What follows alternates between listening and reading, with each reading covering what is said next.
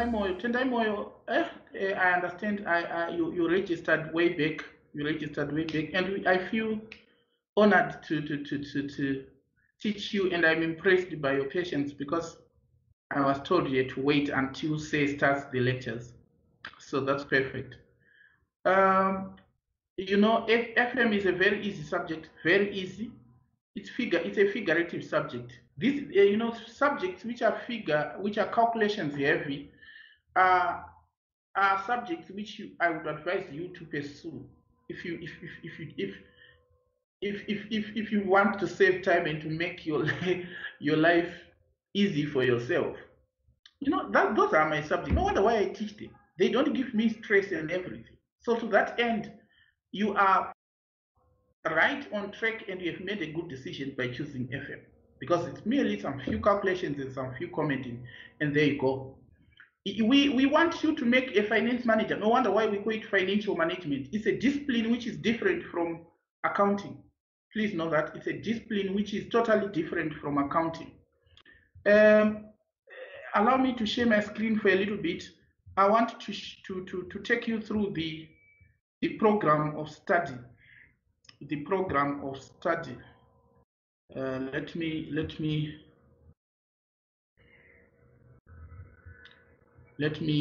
show you how we are going to discuss this particular subject, financial management. So here you go. Right. Whilst the program of study is opening, allow me also to share it on our Skype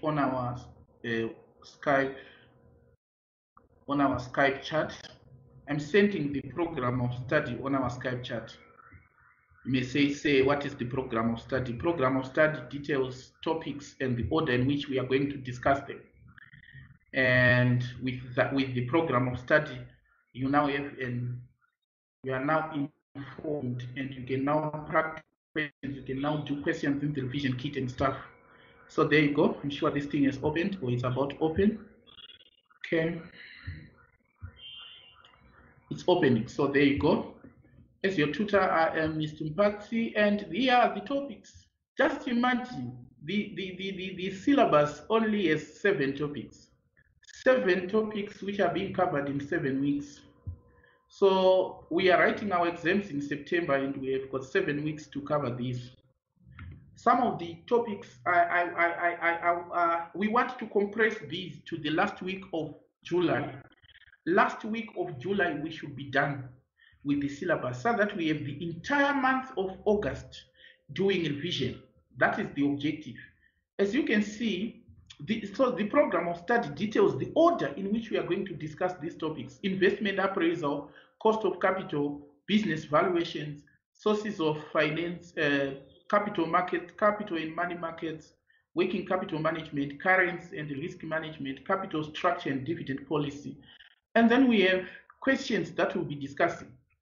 So most of the questions I'll be sending you discussion material on CBE practice platform. You know, the CBE practice platform, because your exams in most instances is computer based, and also we are now learning online. So when you are learning online, the manner in which you submit assignments should also be online. Some of the assignments I will be giving you quick assignments where you can just work them on Excel and submit to my WhatsApp inbox. But structured assignments are already available on your CBE practice platform. So our administration is already enrolled you on the platform. So you'll be receiving email from the platform on the assignments that we have allocated to you with the specific due dates as we cover the syllabus. That's it. Another thing is the notes. I sent you the notes last week, which is FM notes by Mr. Patsy. These are the notes I typed, personally typed. They cover everything that you shall come across in the exam. So don't worry, you are well covered in that particular respect.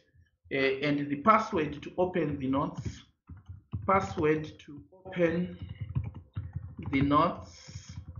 is 052005AR. So there you go.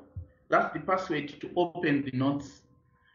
But as you say, so you may say you have given us the notes. So what is it that we will actually be doing in class?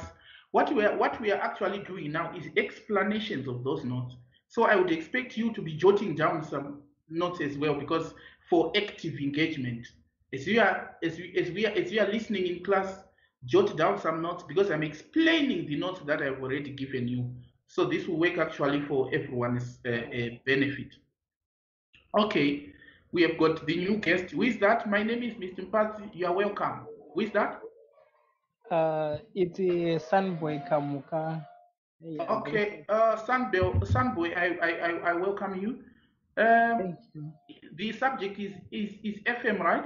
Yes. Yes. Oh, that's cool. How is it you come to know about Atlant, Sunboy? Through a friend, a reference from a friend. Oh, that's perfect. Yes. And in here, those are your wonderful colleagues. So as you can see, Mm-hmm. the lecture is being recorded. So we are 6 minutes into the lecture, and what I have said, it's already recorded. So after the lecture, you will receive copy of the recording. Okay. You receive copy of the recording. All other lectures which you may need, they are on, but they cover past classes though, not this class. But you can equally use them for your exam practice. They are on my YouTube platform. So you my YouTube channel, you can subscribe to that. It's Colin with double L. You can still subscribe to that and play those. You keep yourself informed on various aspects of financial management. The beauty of online learning is lectures are recorded, so you can play over and over, or you can even play in your car the videos. You can choose a topic, download the video, put it on your USB, play it in your car whilst you are driving, and it has got remarkable convenience in that regard. Okay, so I have given you program of study, and on the program of study, our first topic is investment appraisal. And down here, if you are seeing my screen, on the bottom right, as I have showed you, top left, the lecture is being recorded.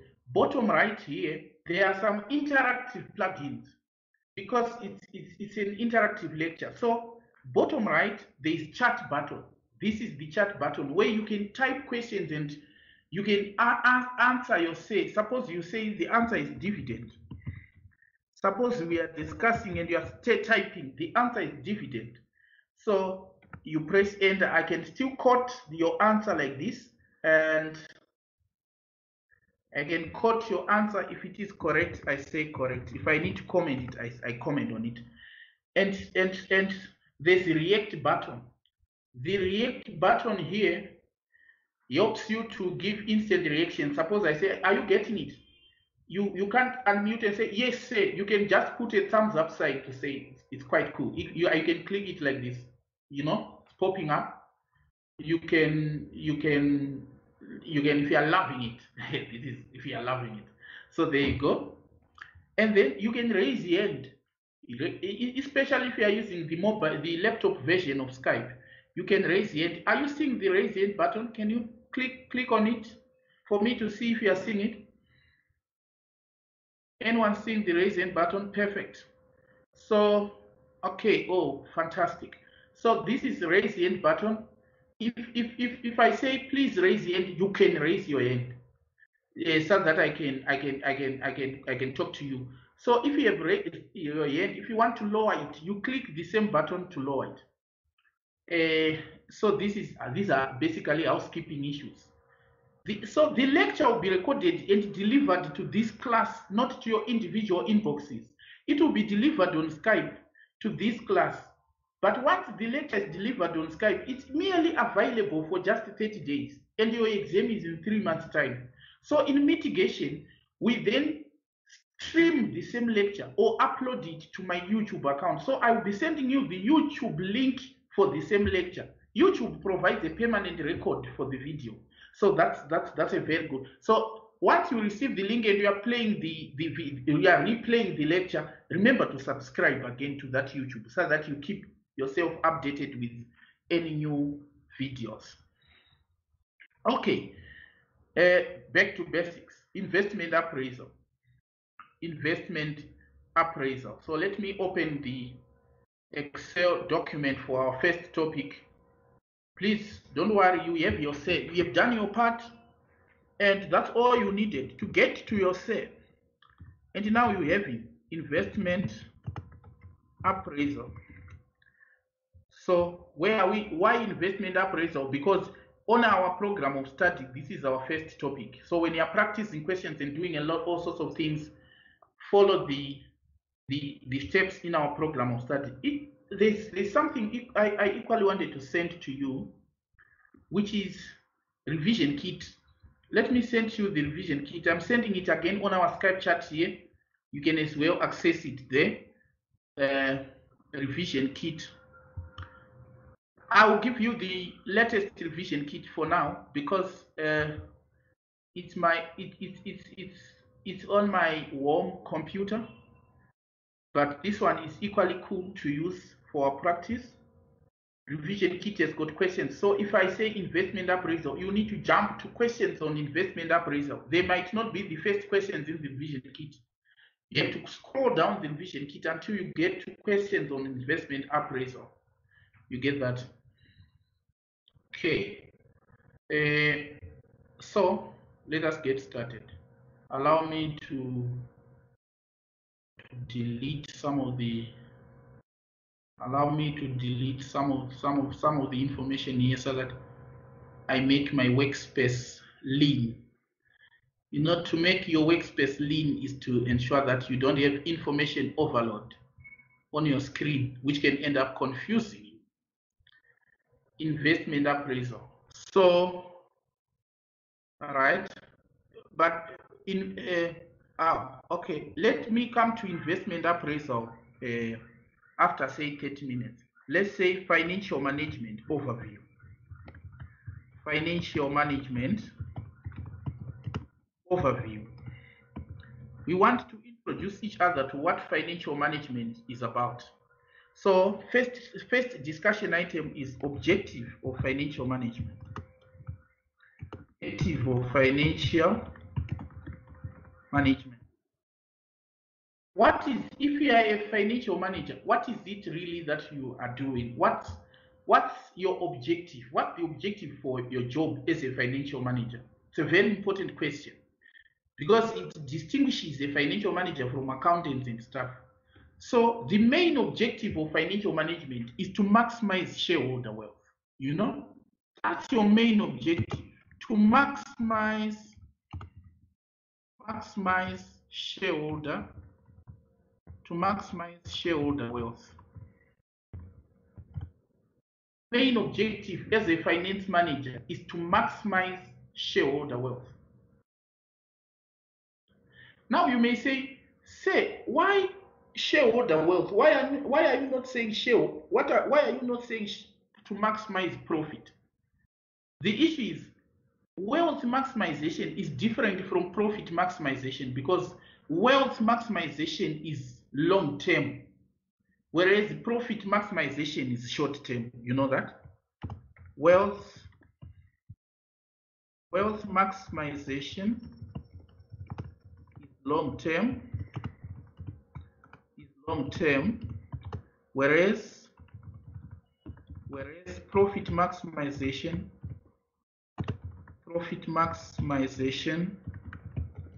is short term.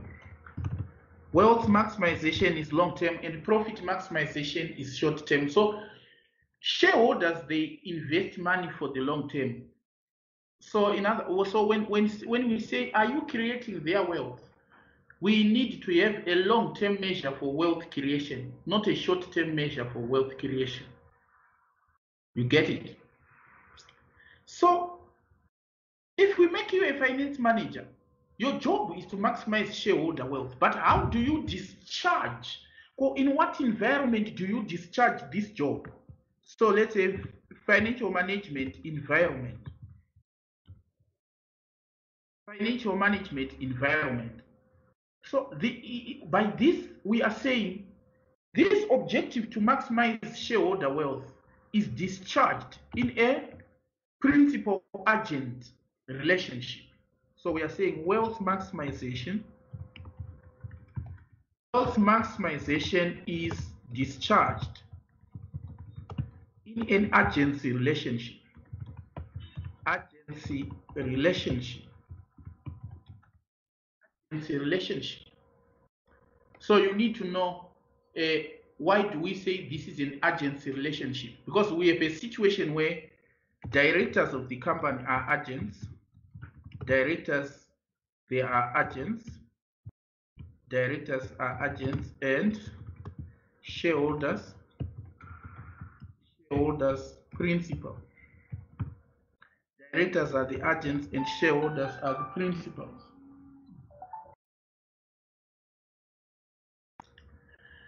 Okay, oh guys, sorry for that. Sorry for that.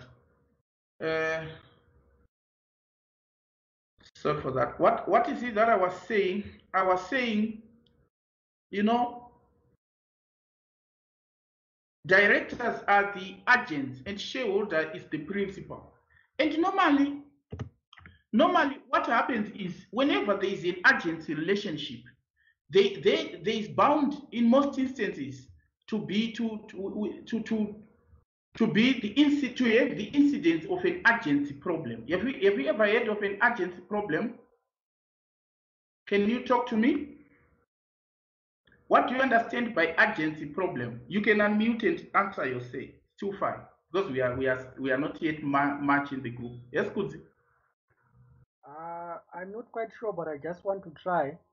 Perhaps you can think of what is called conflict of interest. It's conflict of interest. Yeah, in a simple sense, that's what it is. Agency problem arises when directors are now pursuing their interest, which is at variance with what shareholders want, and we call that agency problem. That's agency problem. So what then do you have to do?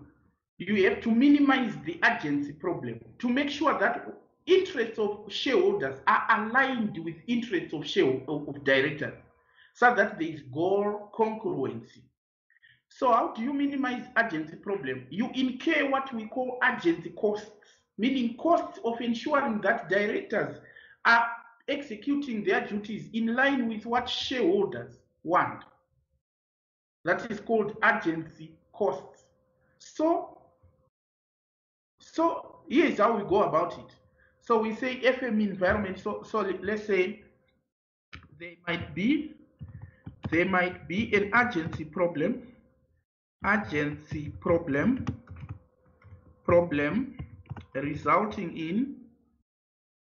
resulting in lack of goal congruency.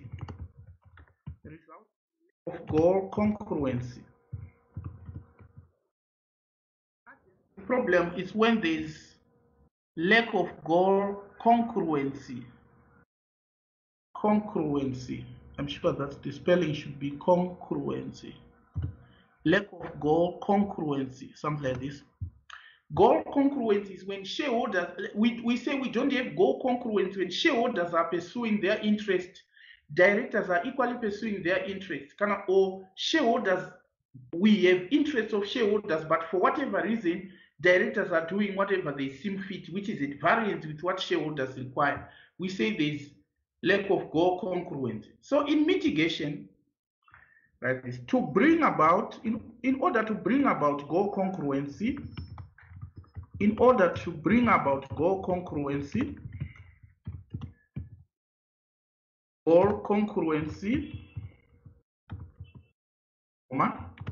shareholders need to incur agent costs. Shareholders need to incur agency costs. Shareholders need to incur agency costs. So that's an issue here. Shareholders need to incur agency costs for us to have goal congruency. And what are agency costs, if you may ask? Agency costs are costs of ensuring that the interests of directors are being met by what the interests of shareholders are being met by what directors are doing. So there are costs of whipping directors into line. Can you tell me what, as a shareholder, you can do to ensure that what directors are doing is in line with what you want? Can you type in the chat?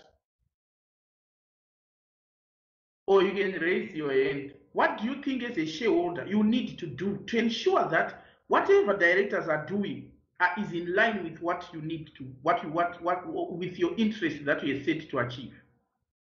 Meaning shareholder wealth maximization. I'm seeing nobody's typing.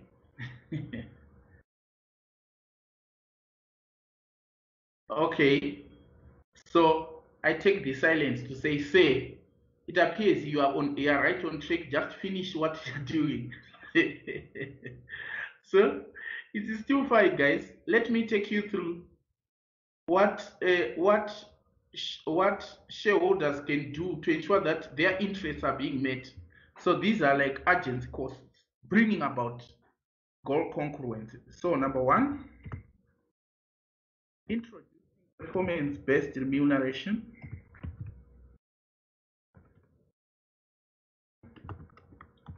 Performance-based remuneration. Performance-based remuneration. So what you may say, what is performance-based remuneration? We are actually saying, instead of paying directors fixed salaries, let us pay them salaries which are based on performance. If we do so, we compel them to think in the best interest of shareholders. Because if they don't perform, they don't get money. Get that? Another is having a balanced board. Or let's say having a balanced board. What is a balanced board? It is a board with both executive and non-executive directors. Executive and non-executive directors. That's another way of bringing about goal congruency. You know, there are two types of directors. There are basically two types of directors. There are directors who work for the company, like managing director, finance director, and stuff. We call those executive directors. But there are certain directors who don't work in the company, who come from outside. They just attend meetings and deliberate strategy and stuff. Those directors are called non-executive directors. So you may ask, why are they needed if they don't work for the company? They are needed because they bring external perspective to what the company is doing.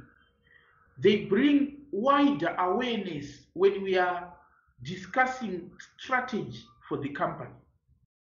Also, we need these external directors to question or scrutinize the work or performance being done by executive directors.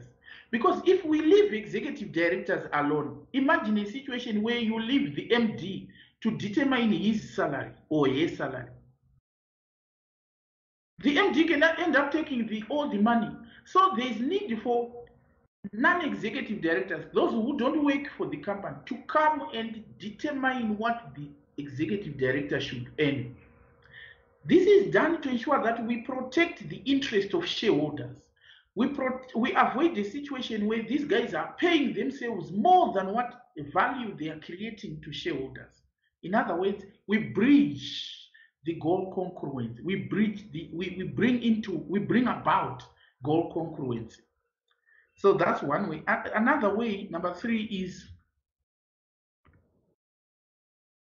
in supervision of monitoring and supervision of work done by executive directors,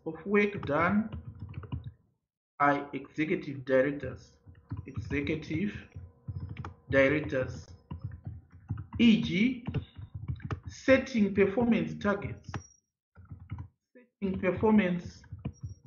targets and periodically review them.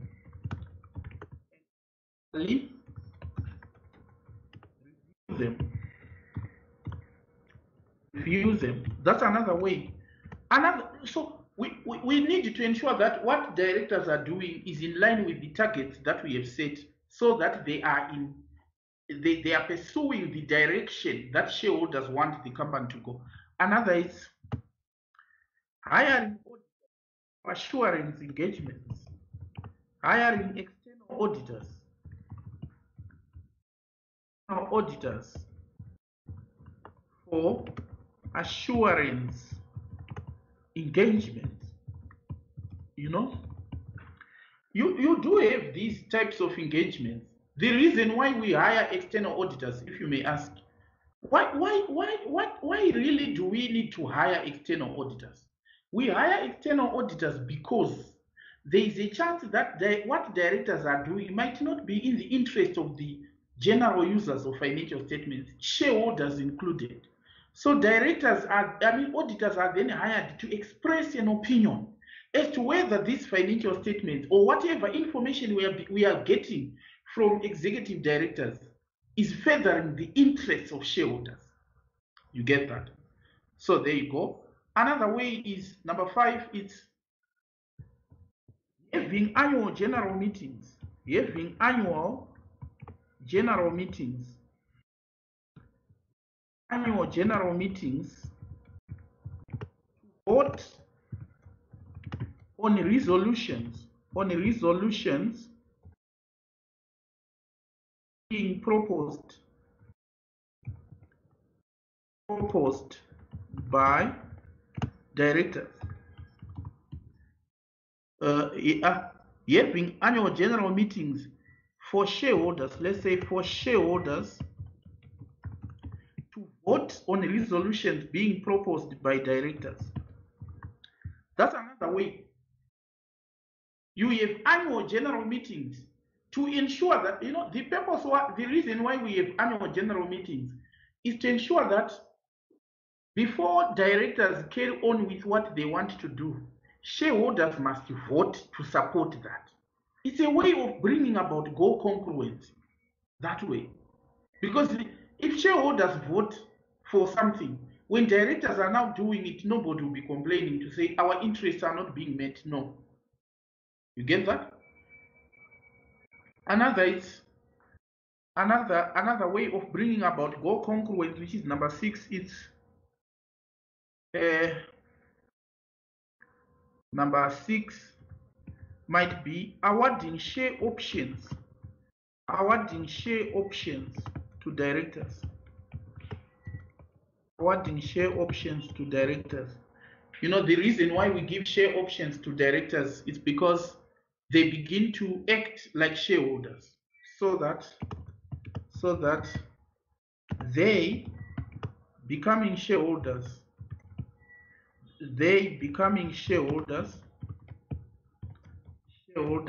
may act in the interest, may further the interest of shareholders. The interest of shareholders. Right. So what are we saying with this? What we are saying with this is, what we are saying here is, if you give shareholders shares in a share option scheme, for example, if you give directors shares in a share option scheme where you are now paying them with shares to say, look, if share price of a company gets to this, you are entitled to 20,000 shares, for example. What will happen?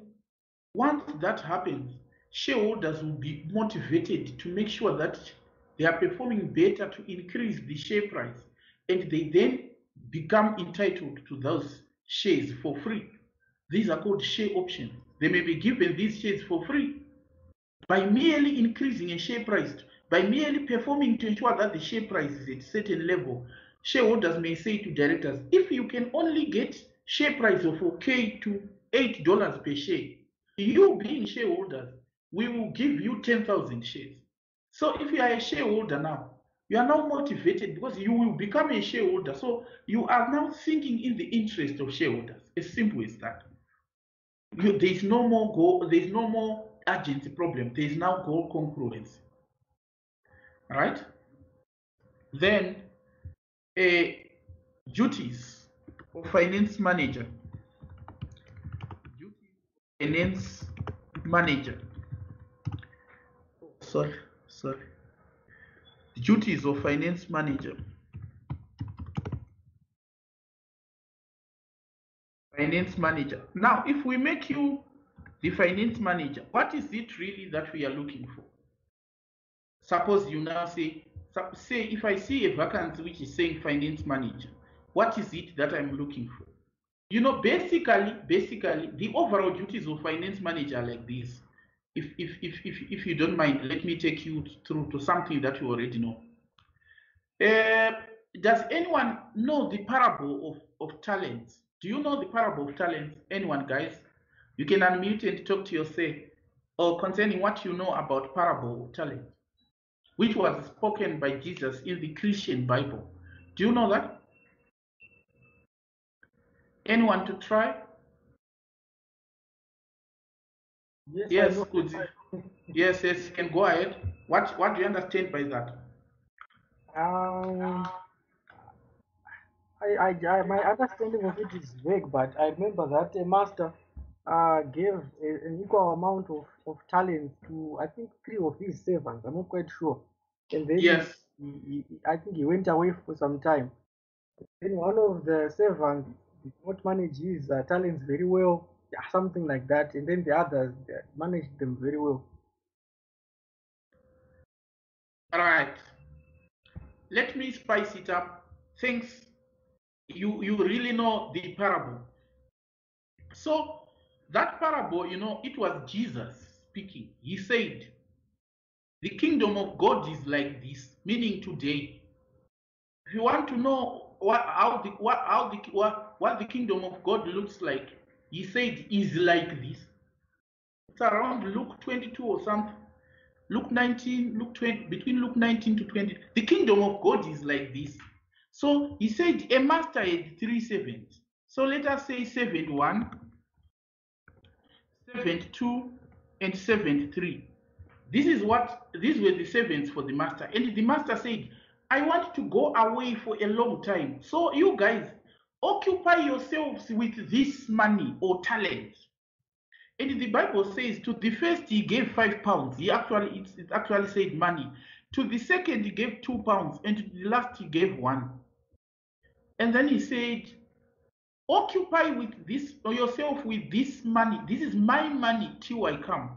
And after a long time, meaning long term, not short term, after a long time, the masters came and said, can you guys present yourself before me? I want to see how much money you have earned from investing of the funds that I gave you. I want to see how much money you guys have earned from the investment of the funds that I gave you. So the first servant said, Master, you gave me 5, now I made 5 more. So I now have 10. I now have 10. That was the first servant. You gave me 5, I made 5 more, so I now have 10. And the master said, well done, you faithful servant. From today, you are now in charge of 10 cities in heaven, which were prepared from the foundation of this world by your father. Can you imagine the reward of utilizing shareholders' wealth well? And then the second servant said, Master, you gave me 2, I made 2 more. And the master said, likewise, well done. You are now in charge of 4 cities in heaven, prepared from the foundation of this world by your father. And then this last servant said, Master, no, the last servant started telling master strange things. The last servant said, Master, the issue with you is you eat where you did not sow. You want to reap where you did not sow. Are you not seeing the last servant is introducing urgency problem? He's saying, look, you want me to maximize your wealth. So the last servant is an agent who is not a finance manager, who is giving rise to urgency problem. Is telling the master and saying, Master, you have a problem of trying to reap where you did not sow. So The dollar you gave me, I still have it. I have hidden it somewhere. I still have the dollar you gave me. So I wrapped it in the napkin and it's there. And you understand what the master said? The master said, "You wicked and foolish servant, wicked and foolish servant. How come you could not invest my money and earn profit? Now here's the punishment. Can you let us take the dollar that the servant has and give it to one with 10? You know, this is how financial management works. If you don't maximize shareholder wealth, the few that you have is taken from you and given to the one who is the highest. No wonder why the companies, the few companies which are wealthy, they continue to be wealthy. It is so, and Jesus actually said it. Now, at personal level, if you don't utilize the resources entrusted to you, if you don't utilize them well at personal level, as you can see, you lose salvation. Failure to utilize the resources well at personal level, you end up losing salvation. Like this person was cast into the lake of fire for not utilizing your talents well. And failure to utilize your talents well, according to Jesus, it's a definition of wickedness. You know, this servant did not commit murder or adultery. This servant, what the servant only did was failure to multiply the resources entrusted to his disposal. And Jesus said, that's wickedness. Now, can you imagine now, on a contextual basis, if you have a company whose finance director is servant number 3, if we have a company whose finance director is servant number 3, suddenly you just hear that the business is closed. And you wonder, why is it this business is closed, yet all other businesses are flourishing? Don't blame COVID. Don't begin to blame circumstances. Don't begin to, you need to consider the makeup of directors. The quality and characteristics of directors in this particular company, aren't they of category number 3? Because if they are of category number 3, we run the risk of the company failing suddenly. And you wonder, okay, guys, if you have any background noises, please mute. Any background noises, please mute, guys. All right, so here's the deal.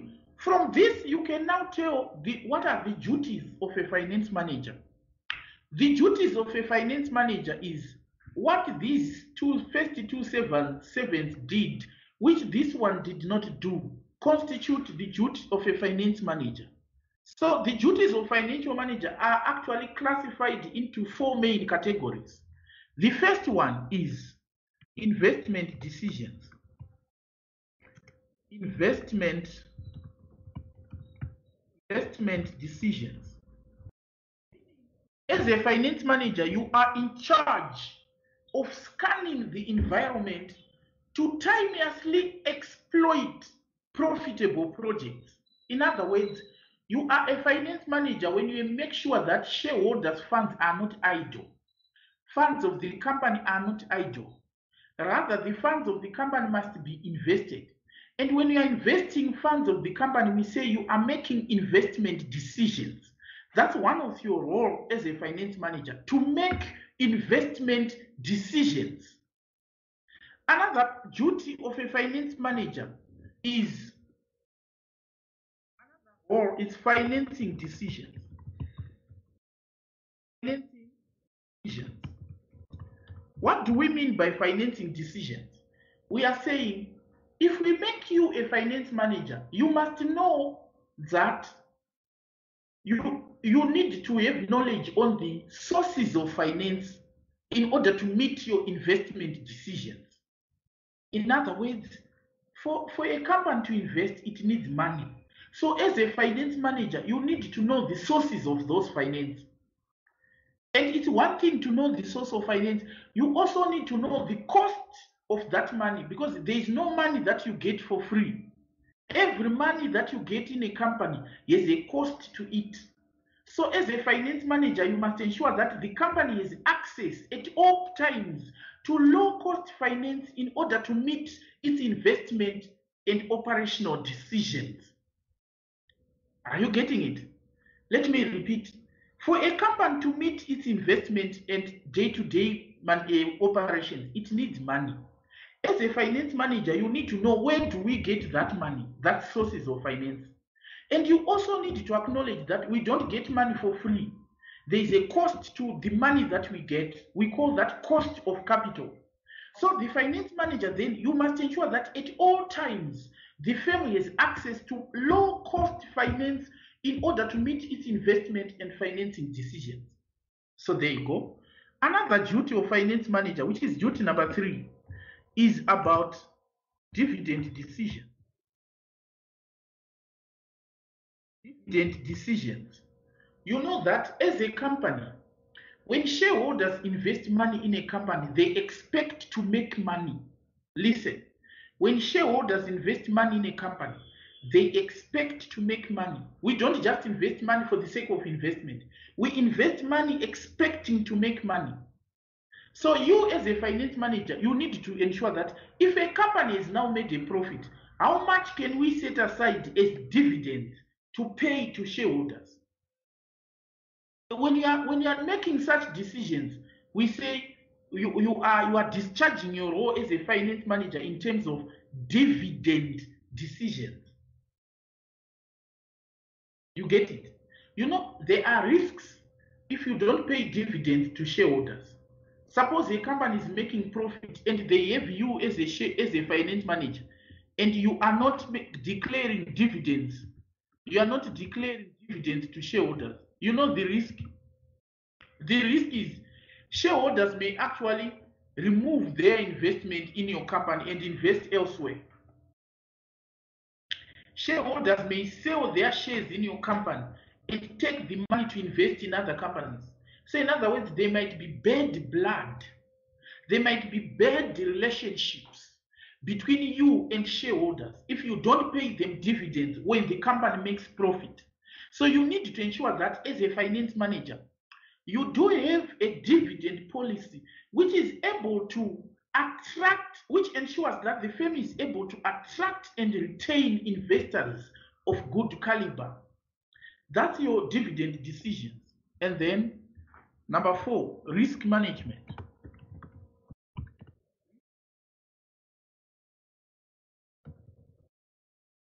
Management. So that's another role. You know, risk management acknowledges the fact that as managers, when we are making decisions, we don't have perfect information. We make decisions under imperfect information. So because decisions are made under imperfect information, the decisions we make are susceptible to risk. So finance manager, then you must come up with risk management strategies which keeps financial risks that the company is facing to the minimum. Like nowadays, you may sell to a company in South Africa. You receive your money in rands. You then have to convert it to dollars. There is a risk that exchange rate between now and the time you will receive the money, the exchange rate may move it in your disadvantage, so that the rand may gain value or may lose value. So if the rand lose value and you're expecting to receive rands, it means you are now getting less dollars. If the rand loses value and you're expecting to receive rands, it means if you convert the rand to dollars, you now get fewer dollars. This is a risk that you as a finance manager, you must ensure that the company is not exposed to all these risks. You get it? So this is actually the overview of financial management. What I have just said now is the syllabus of financial management. It is the sum total of everything that we are going to discuss concerning financial management. I'm sure you are getting that. It's basically everything that we are going to discuss on financial management. Now, let me now come to the first discussion item. You realize that the 7 who did not invest the money was punished. And at personal level, a servant, a finance director who sits on shareholders' funds and just let the funds be idle, such a servant at personal level, you lose his salvation. At company level, the company can fail to operate as a going concern. At company level, you can annoy shareholders and shareholders may fire you. You may as well result in shareholders divesting from you, meaning selling their shares and invest the money elsewhere because you are a servant who is not furthering the interest of shareholders. So let us discuss your duties one by one, and this now forms the basis of our syllabus. So have you understood the introduction? The introductory part, do you now appreciate what financial management is about? You can type in the chat just to ensure that we are together. Can you type in the chat? Do you really appreciate now what financial management is about?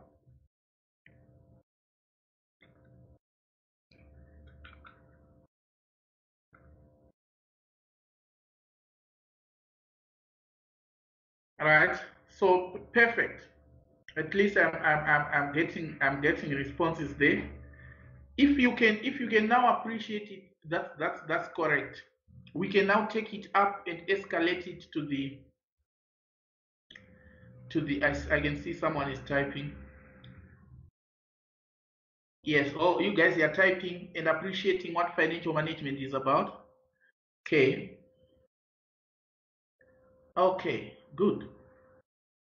Okay, good. That's fine. You now know what. Are you not seeing from what we have said that financial management is not about preparing financial statements? No. So don't say financial management complies with international accounting standards. No.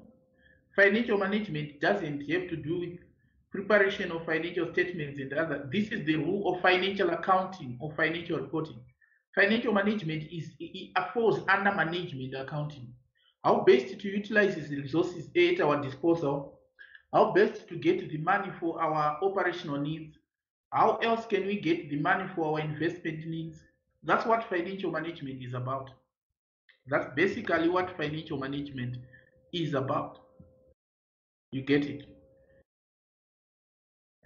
So, continuing. Now let us have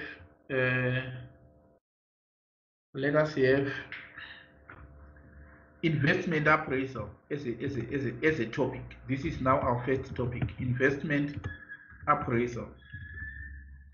You know, often in our interactions, we say, I want to invest, but we don't necessarily know what we are talking about. Some may say, suppose you have a boutique, I bought goods, 700 bales of clothes for my boutique. I bought 20 bales of clothes for my boutique.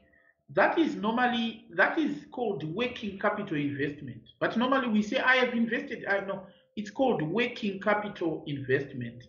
We shall discuss that when we are discussing working capital. The investment appraisal we are talking about here, these are major investments which require huge initial cash flow now. It requires a huge outflow now with cash inflows materializing in future. Are you getting it?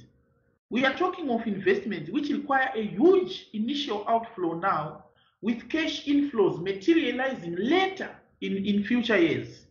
That is called a capital project.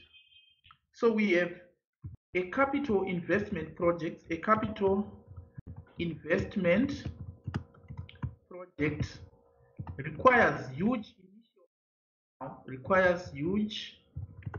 initial outlay now with cash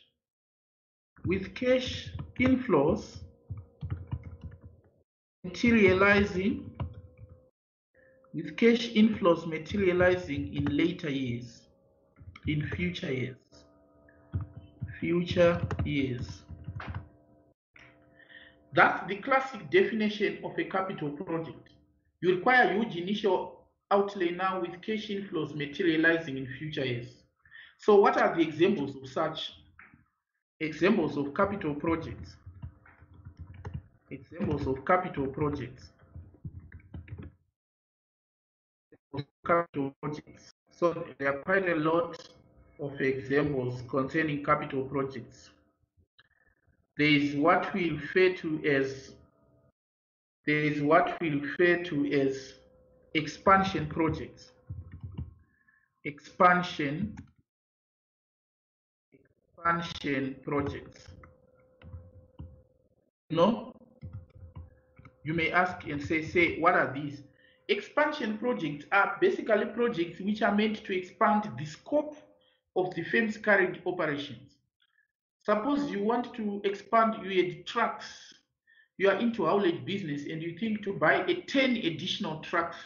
That's an expansion project. You want to expand the scope and scale of your existing operations. Now, apart from expansion projects, there is replacement projects. Replacement projects. What are these replacement projects? Replacement projects are projects which, as the name suggests, they are projects which are meant to replace current or existing projects. That's replacement projects. Projects which we undertake to replace current or current or old projects. You may ask and say, in what way is this a very involved decision? Sure. Often in our interactions, we say, I'm sure this person should replace the truck. You come across someone's bus or someone's haulage truck, or we call it gonyet.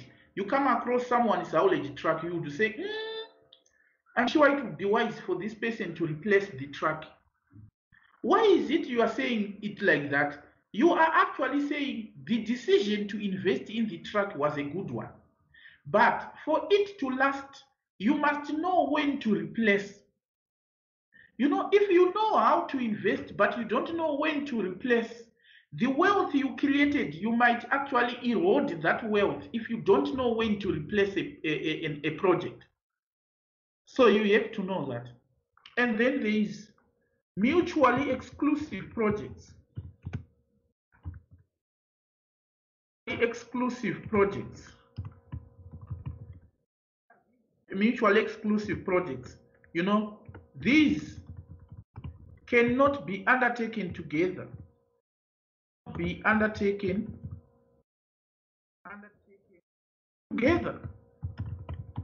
mutually exclusive. So when we are saying mutually exclusive, it means if you accept one, it automatically excludes the other. So if the examiner tells you that projects A and B are mutually exclusive, always know that if you accept one, you automatically exclude the other. Then another here is replace independent projects. Independent projects.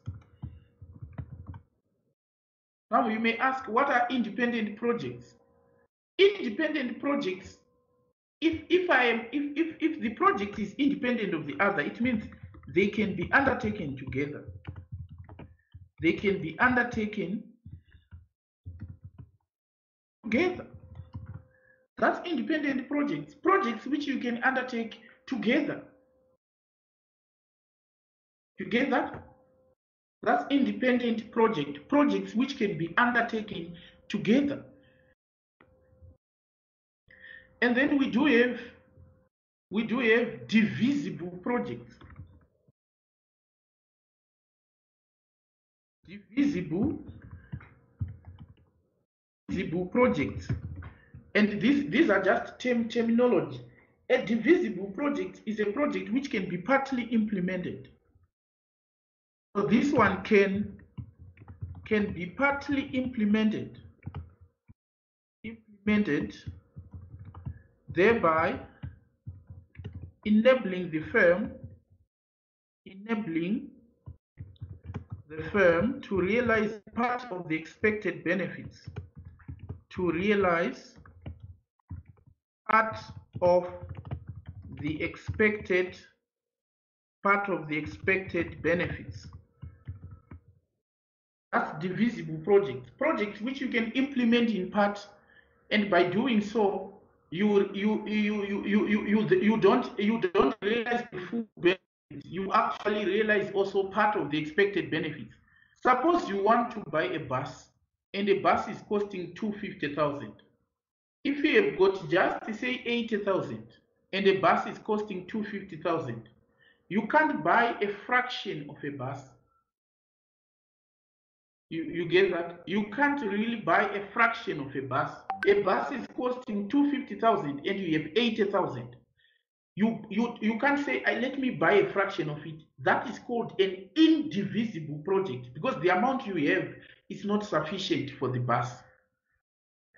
But if you want to start a taxi business, meaning this business of taxis, and the business requires, you want to buy 20 cabs totaling to 250,000, but for now you only have 100,000. You can buy cabs which are enough for 100,000, because clearly it's divisible. You can do it in parts if you don't have enough money. It's so important. An indivisible project cannot be undertaken if you don't have enough money.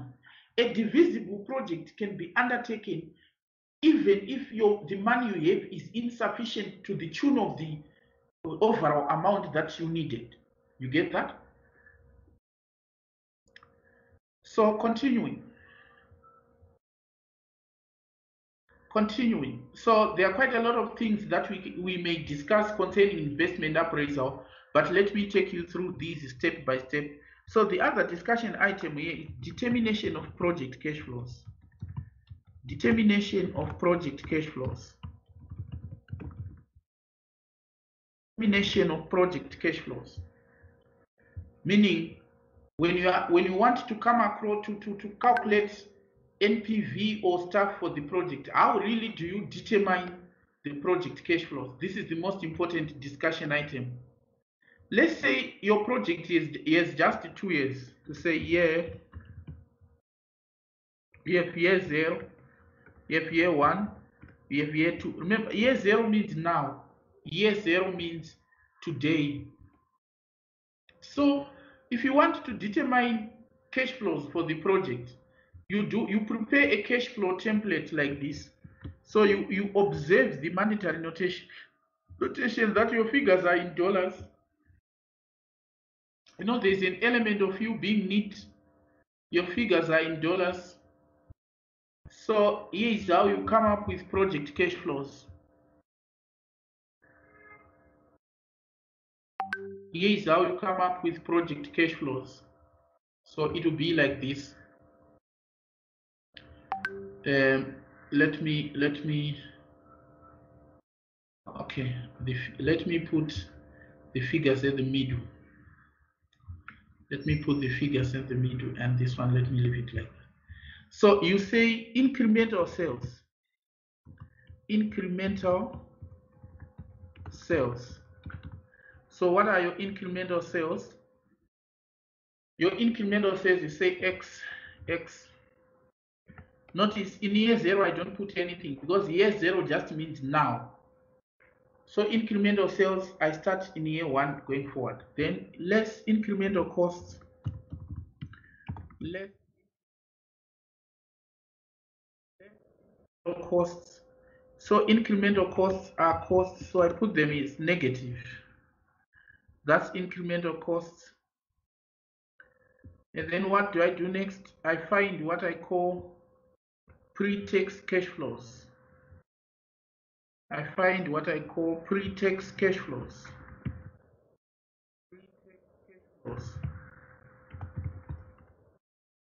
Pre-tax cash flows. All right, so here you go, pre-tax cash flows. And then after getting pre-tax cash flows, I say tax at, let's say, Y%. You'll be given the tax rates by the examiner, so I'm putting it as negative. It's a tax, it's a payment, so it's negative. So I get it like that.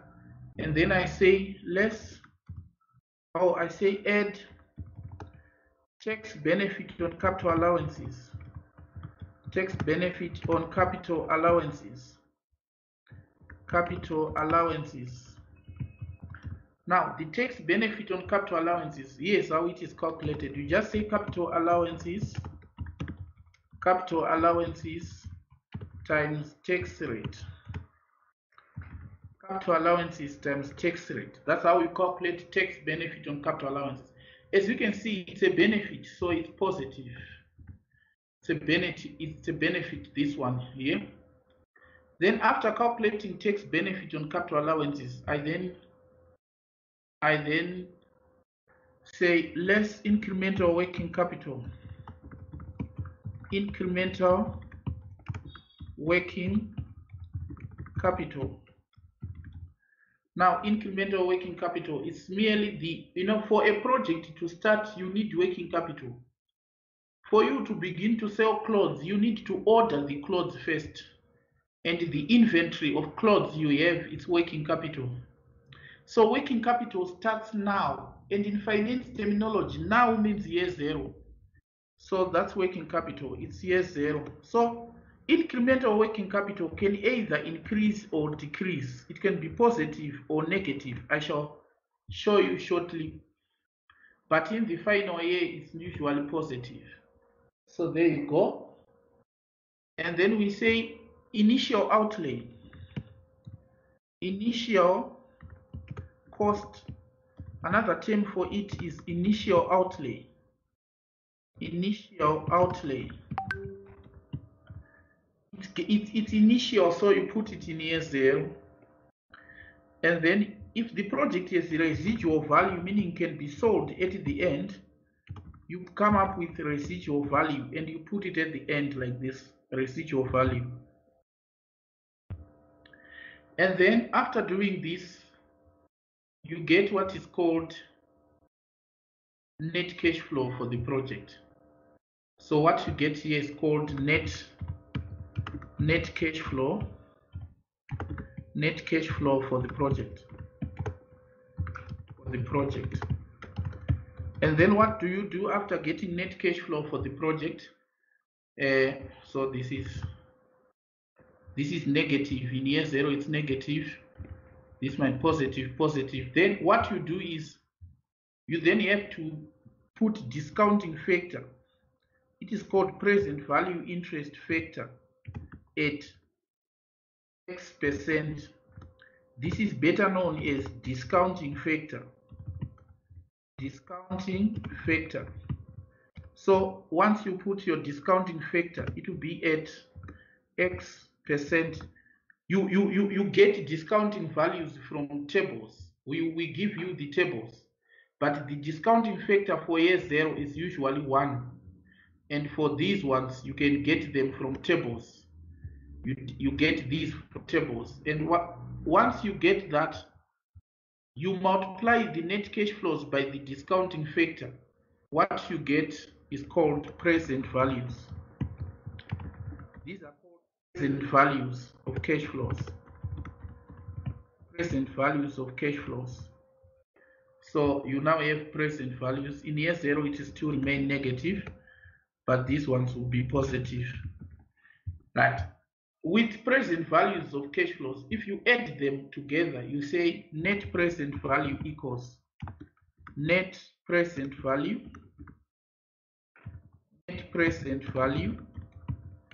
equals, you then say sum of PVs. If you just add this line, sum of PVs, you then get net present value. Simple as that. So that's how you determine cash flows. You use information given to come up with cash flows like this up to this level, and then you can calculate your net present value. Now let us now have points to note. Point note. These are the main points to note. Make sure you commit these to memory. It's like NB. NB number 1. Sunk costs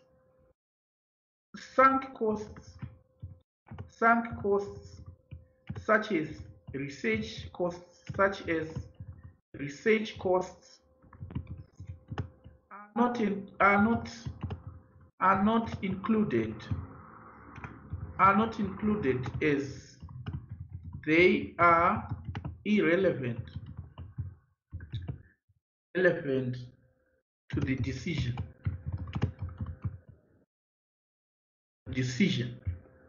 You get it? You may be told by the examiner that the company is already incurred market research costs of 200,000. When you don't put them here because they are already sunk costs. The cash flows you include here are relevant cash flows, meaning those costs we are going to incur, not what we have already incurred. Costs that we are going to incur is what we include. Point number two is if tax is paid 1 year in arrears, if tax is paid 1 year in arrears, comma, then the project is cash flow,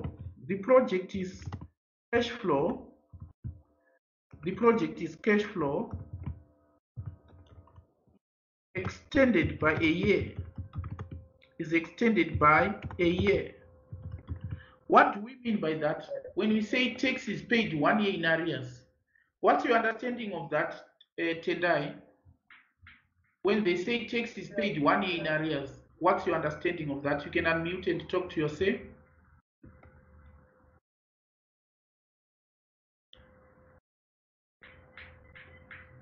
Yes, Tendai, are you hearing yourself? When we say tax is paid 1 year in arrears, in your opinion, what does that mean?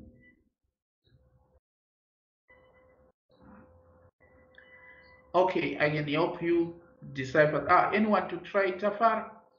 Oh, Tafsich, what do you understand when you say tax is paid 1 year in arrears? I just said it not Obadara after a year. Yes. It means tax is not paid in the year of accrual, but a year after.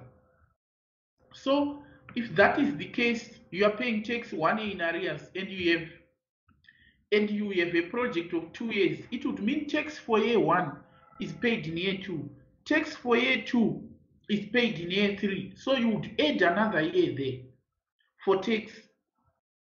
So the same would apply to capital allowances, to tax benefit on capital allowances. So going by this, so you say tax benefit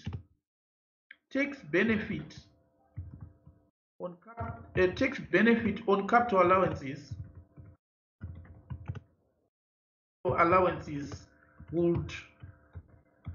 would follow the same timing. Follow the same timing as tax. So what we are saying is, if we are paying tax 1 year in arrears, and we are saying tax for year 1 goes to year 2, it means tax benefit on capital allowances would also follow the same thing. The benefit for year 1 will go for year 2. Simple as that. And B, number 3, interest payments. Interest payments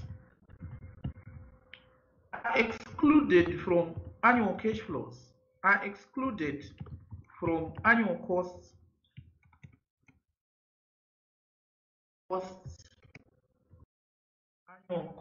annual costs, because they are irrelevant to the decision. They are relevant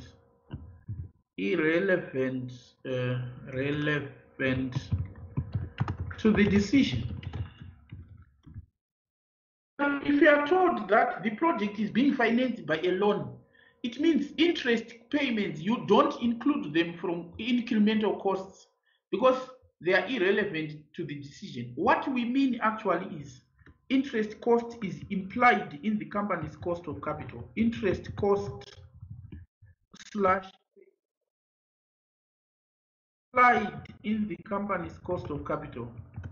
In the company's cost of capital. Interest payment is implied in the company's cost of capital. You have to know that part. You may say, can you explain this part further? It's like this. The part goes like this. If we are saying this is a future cash flow, let's say the future cash flow was $600 or $800, and we discount with 10%, like the discount factor is 0.606. Let's say this is 10%. You know what does 10 this mean? Are you not seeing the discount factor is an interest rate? Discount factor is an interest rate. So if you multiply this 800 multiplied by the discount factor, you get present value. This becomes PV. Now the question then is, are you not seeing that getting a PV implies deducting interest? That's what we have actually done. If you multiply by the discounting factor is an interest rate. So if you get PV, you have actually deducted the interest. So what then happens is, suppose you had included interest under costs and then proceed to discount. What it means is you have deducted interest twice. So no wonder why we say interest should not be included in payments. Otherwise, you will deduct it twice. That's point number 3. Point number 4 is, point number 4 is simple. It simply says non-cash items are excluded when determining cash flows. Non-cash items are excluded because we are calculating cash flows here, so we exclude non-cash items, e.g. depreciation. It's a non-cash item. So when we say non-cash items are excluded, meaning we don't consider non-cash items. So what it means is, profit. If you are given profit, then what you do is add back depreciation to get cash flows. Add back depreciation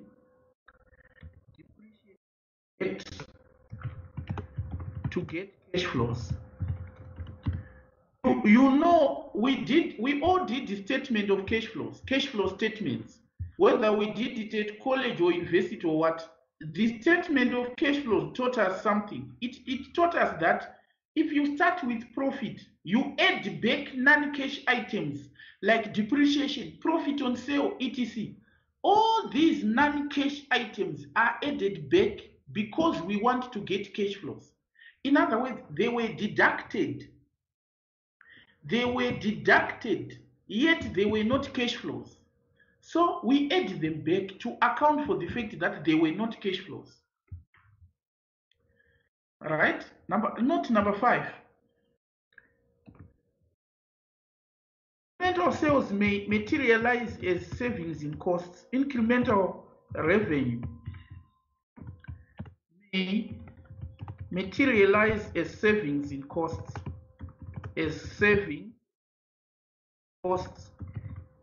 What do we mean by this? Don't always think that a project can produce something which can be sold. There are certain projects which do not have sales. They don't have sales. But their income comes in the form of savings in costs. Can you imagine if you have a project like acquiring pastel accounting? So if you acquire pastel accounting, you save costs. So here, where we said incremental sales at the top here, you don't say incremental sales, you would say savings in costs. That becomes revenue from the project, because if you are saving costs, that's what the project is contributing to the firm. NB number 6. Number 6 is annual cash flows can be, annual cash flows, or let's say future cash flows need adjustment for risk and uncertainty. Need adjustment for uncertainty. Risk and uncertainty. To adjust for risk and uncertainty. So what do we mean by that? Because when you are planning for the future, you don't know what the future holds. So what do? Let's say a risk. What do you understand by risk? You need to understand what does risk mean. Right. So risk refers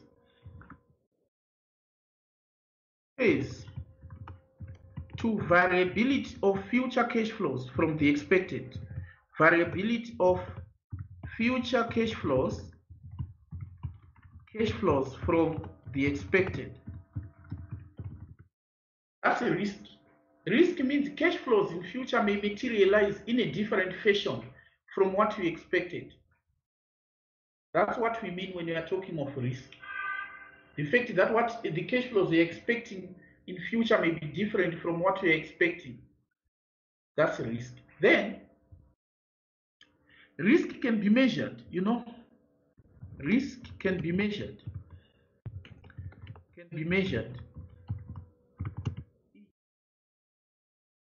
Using standard deviation.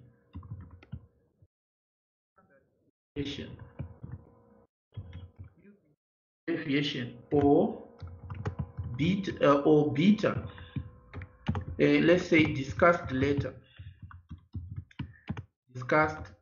So this we shall discuss the issue of beta and stuff, but allow me to say this. Often, if I ask you how much is the price of spaghetti and you don't know, you may say 50 cents a packet, and then you say plus or minus 30 cents. 50 cents a packet plus or minus 30 cents. This plus or minus 30 cents, you are saying you are not sure. But if you can budget 50 cents and plus or minus 30, meaning it can increase by 30 or it may be lower than 30 or anywhere in between. The plus or minus 30 is called the standard deviation. You are saying it's 50 cents plus it may deviate from this. You are capturing risk with that. Another thing concerning risk is probabilities can be attached to risk. Probabilities can be attached to risk. Probabilities can be attached to risk. But when it comes to uncertainty, man, let us now talk of uncertainty. Uncertainty is now different. Uncertainty. So what do we mean when we say probabilities can be attached to risk?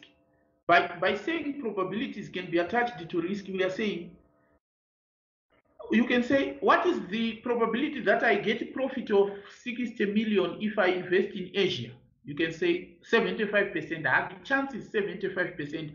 When you are doing so, you are attaching probabilities to risk. So probabilities can be attached to risk. That much you know. And then what does it mean to say uncertainty? Uncertainty, if we define it, it simply means, this means absence of perfect information. This means absence of perfect information. That's uncertainty. Absence of perfect information. So it's an easy thing to remember that when we are saying uncertainty, we are simply saying information is not perfect. Information you have is not perfect. That means uncertainty. So uncertainty cannot be measured. Uncertainty cannot be measured. Cannot be measured. This you can't measure. Another distinction feature between the risk and uncertainty is that probabilities cannot be attached to uncertainties. Probabilities cannot be attached to uncertainty. Probabilities cannot be attached to uncertainty. Okay, so we are saying because you are planning for the future, how then do you take into account risk and uncertainty? Because we say cash flows can be, future cash flows need to be adjusted for risk and uncertainty. So how do you go about it? We are still on NB number 6. So we say techniques to incorporate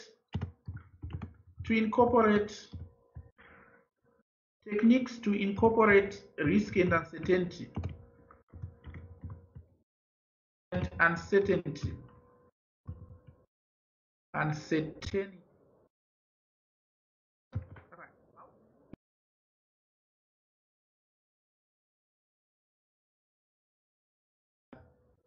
How do you go about it? I am numbering them now.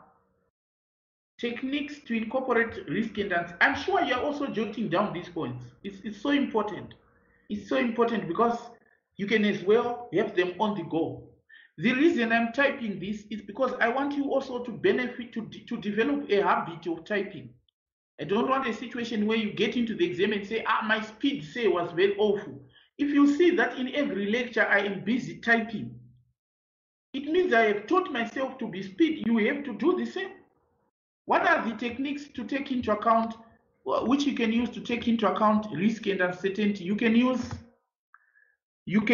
actually use what is called calculating discounted payback period. Calculating discounted payback period. Discounted payback period. So what is a discounted payback period? It's basically, this is payback period which is computed based on discounted cash flows. So we are simply saying this is payback period which is computed using discounted cash flows. Because it takes into account risk and uncertainty. I'm sure you have done F2. If you were exempted, all this issue of payback period and stuff, this is not an issue at FM level. It's an issue that we expect you to know from your knowledge brought forward. But if you had forgotten, let me give you an illustration of how payback period is calculated. So let's say you have a project here, like here. You have a project like here, let's say year 0, 1, 2, 3, 4, 5, or let's say 4 years. Let's say the project is 4 years. And here's the deal. You want to calculate discounted payback. When you want to calculate discounted payback, it's easy.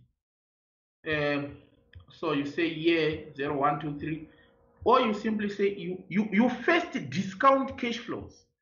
Meaning you get these present values here. When you have present values of cash flows, we say you have discounted cash flows because they are multiplied by a discount factor or present value interest factor. They are discounted. So if you are discounting cash flows, you are taking into account the risk and uncertainty of those cash flows because you want to find their today's values. So when you say payback period, it is payback period which is discounted computed using discounted cash flows.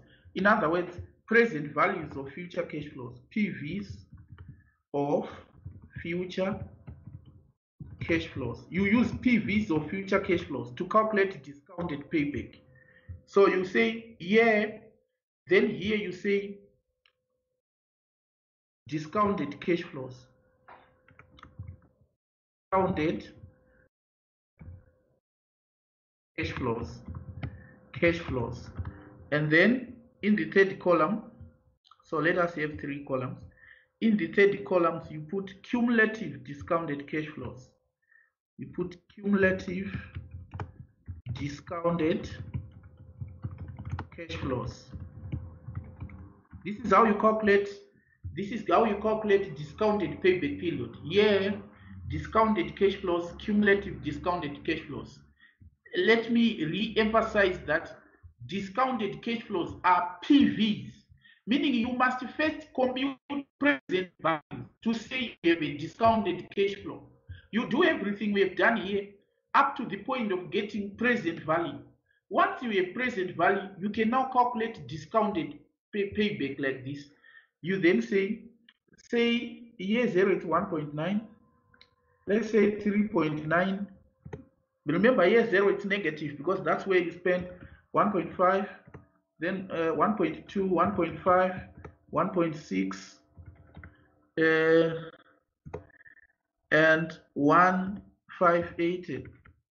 These are your discounted cash flows. I'm just giving dummy figures here. I just want you to know how you calculate payback period.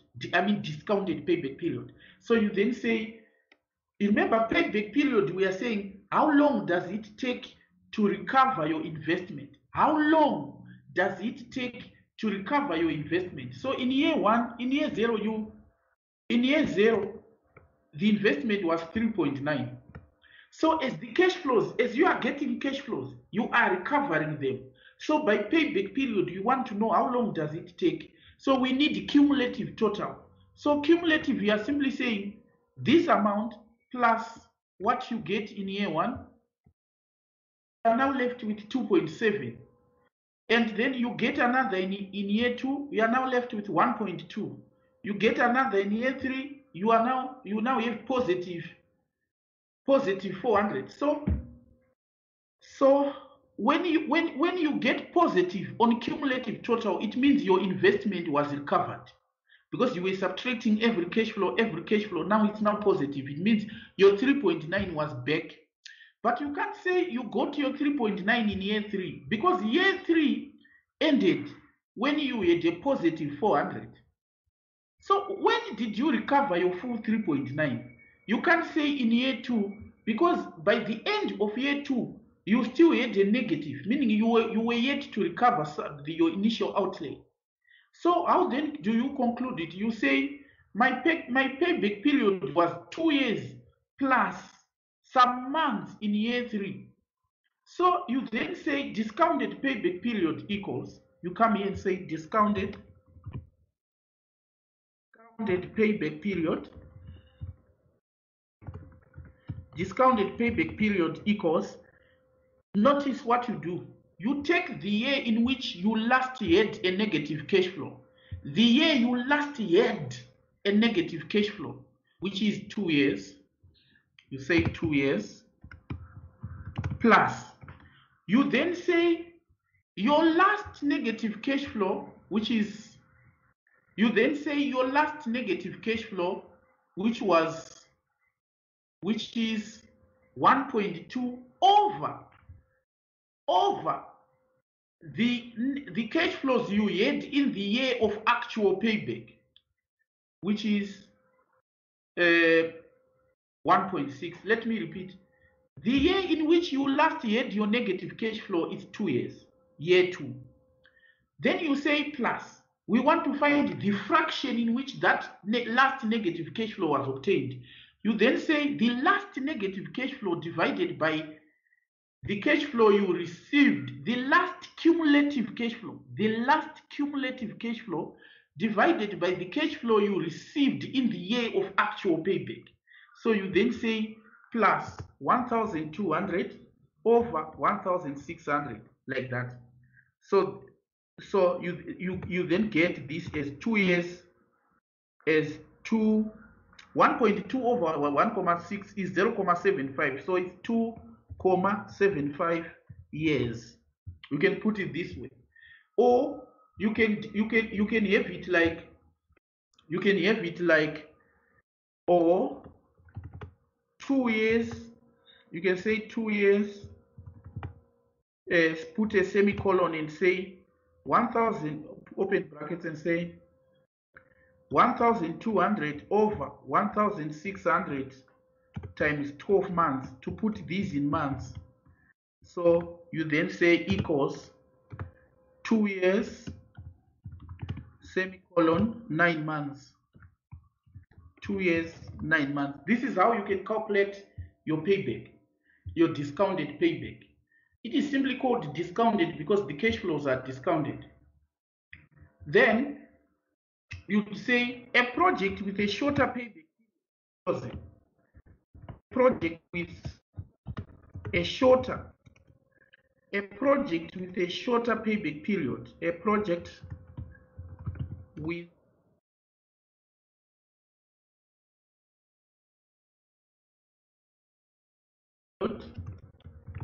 is a project with a shorter payback period because it repays the investment earlier.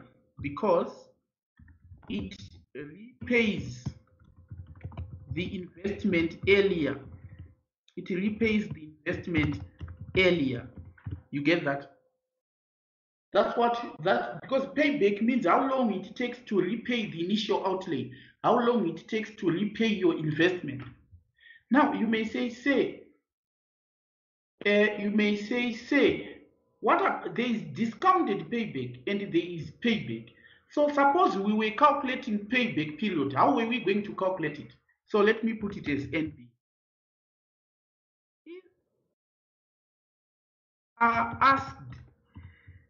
If you are asked to calculate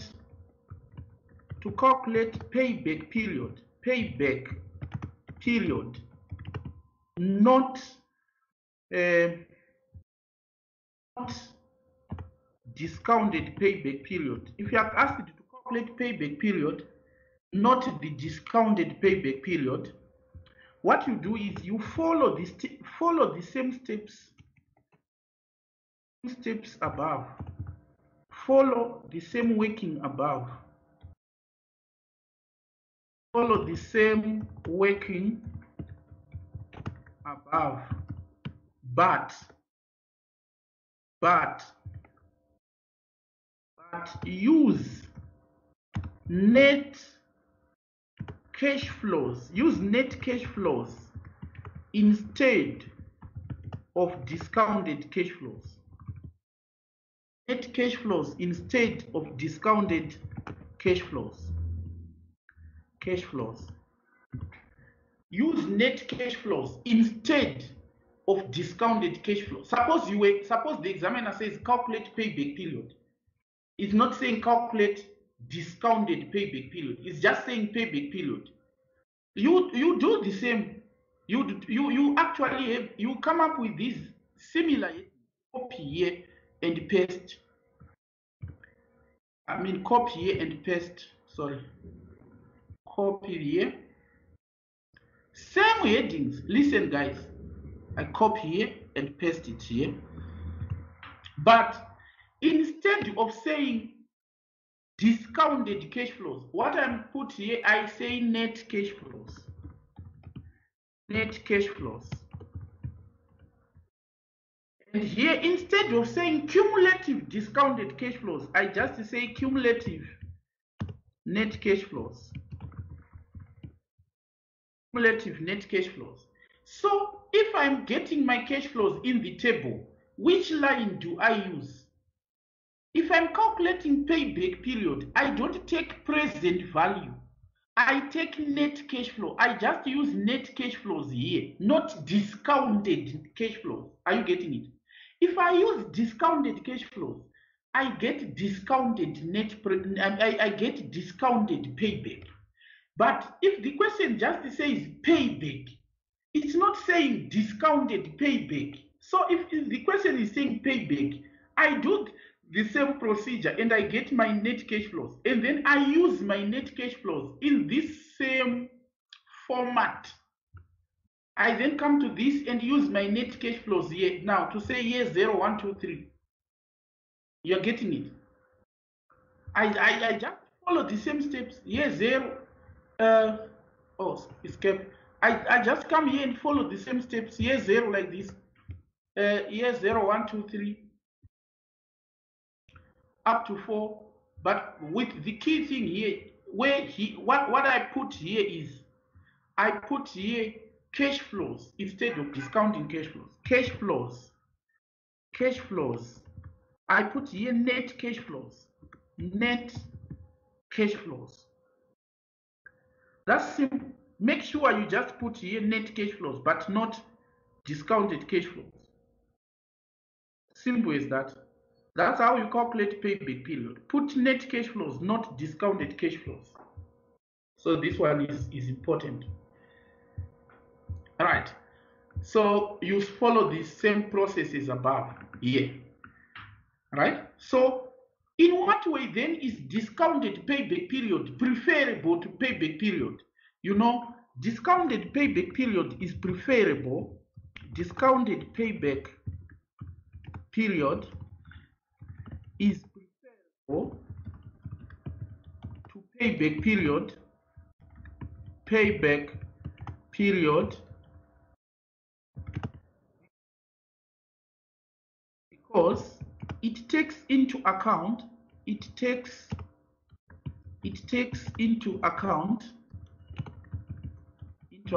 time value of money. Time value of money. Time value of money, number one. Another reason is both period, payback period, and discounted payback period. Discounted payback period are advantageous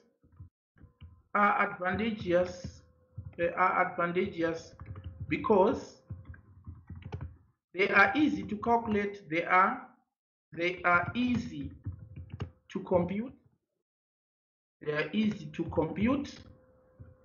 comma, are based on cash flows,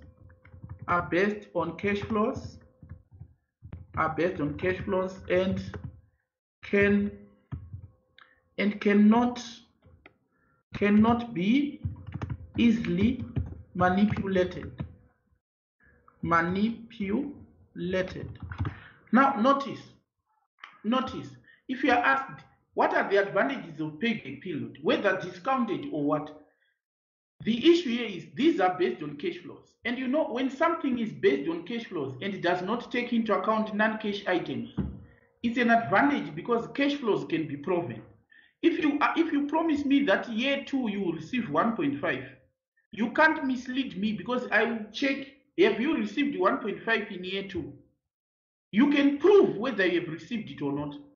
But imagine if you said depreciation for year 2 will be 600. It's not possible to prove whether depreciation was 600 or not. So that's an issue.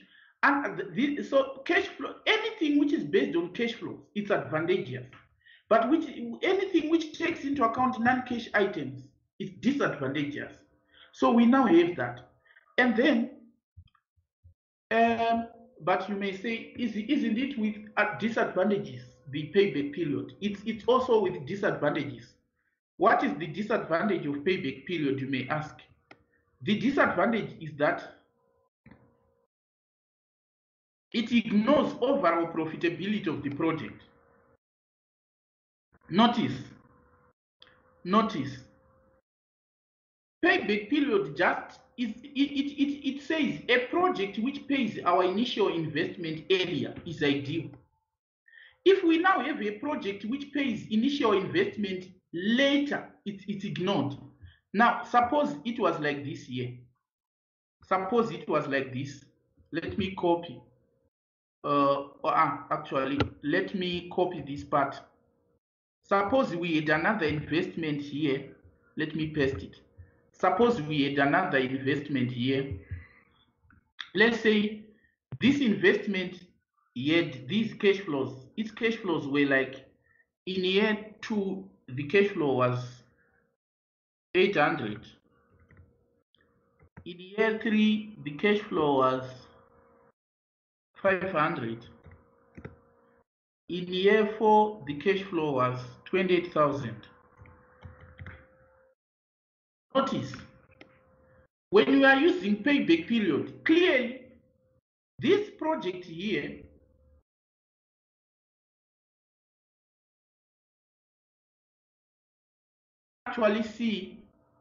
you can actually see that it takes around, so because these are the years, it was years 0, 1, 2, 3, 4.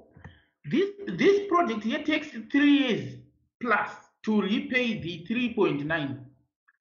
It takes around 3 years, 3 comma something years to repay the 3.9. So if we were using payback period for this project, you do notice to choose between the two.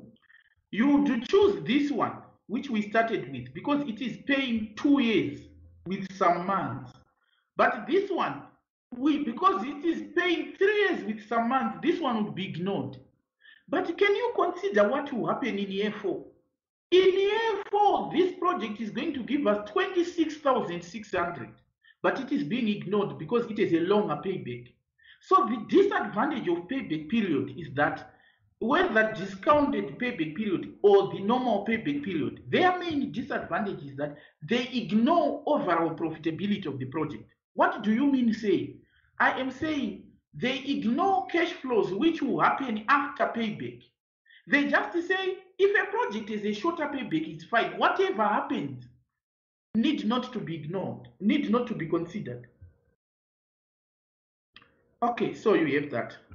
Now continuing. So what was it that I was saying? I was saying future cash flows need to be adjusted for risk and uncertainty. One way of adjusting risk and uncertainty is calculating discounted payback period. Another way to adjust for risk and uncertainty is to use what is called, which is number B. B. Use risk-adjusted cost of capital. Use risk-adjusted cost of capital. A way of incorporating risk and uncertainty. You use risk-adjusted cost of capital. What does it mean? Meaning, some call it project-specific cost of capital or project-specific cost of capital. That's the risk-adjusted cost of capital or project-specific cost of capital. What do we mean? Suppose your business is a boutique and the cost of capital or the return that you need for the money that you have invested in the boutique. Remember, that's what we call cost of capital. The return you need for the money you invested. It's called the cost of the capital. So if you have a boutique and the return that you need for that boutique is 12%, it means 12% is capturing the risks associated with the boutique. You say, after I take all the risks associated with the boutique, I expect to get a return of 10%. But if you now want to venture into haulage business, you want to go to transport, delivery trucks and stuff, you can't use cost of capital. You can't say I expect a return of 10% also to the haulage business, because these two businesses have got different risks.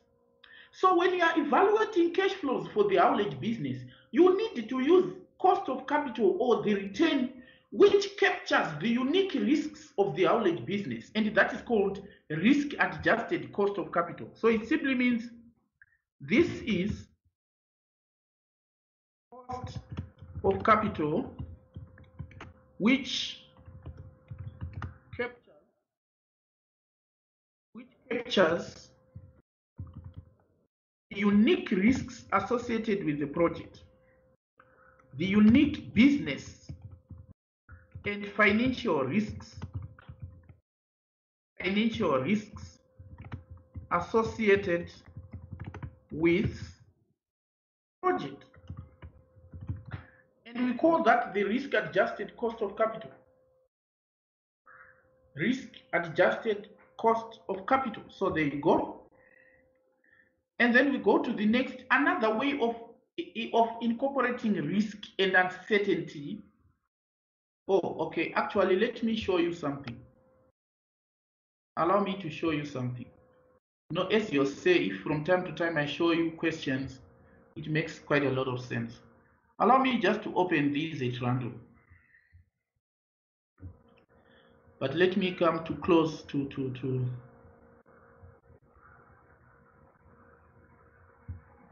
other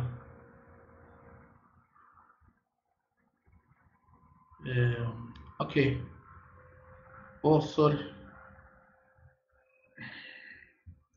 Allow me to open a question about 3 question papers, so that I can show you with questions some of the stuff that I'm talking about. I can show you with questions.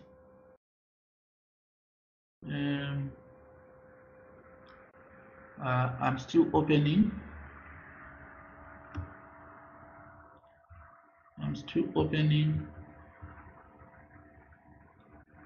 March, June 2016. Okay, here.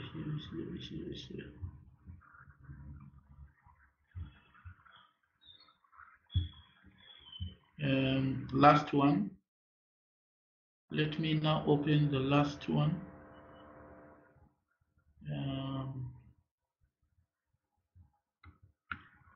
Let me now open the last one.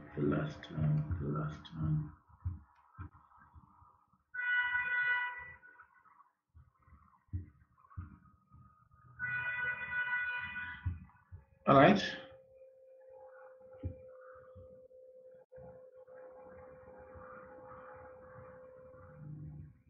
Okay. Let me see what I've opened here. So these are the questions that I've opened.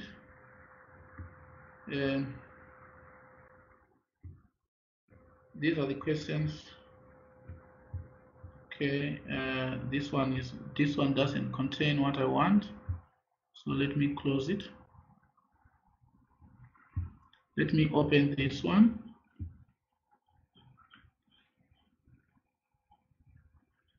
You are given tables as well.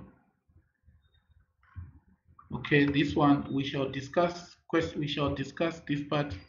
Okay, you see in this question is saying calculate discounted payback for the period for the project. Calculate discounted payback. So you now know how to calculate discounted payback. So that one is done. You can't say I still have problems with the discounted payback. Okay. Let me continue opening other questions. There are other questions I equally want to open to show you. Okay, let me try opening this and see what is there.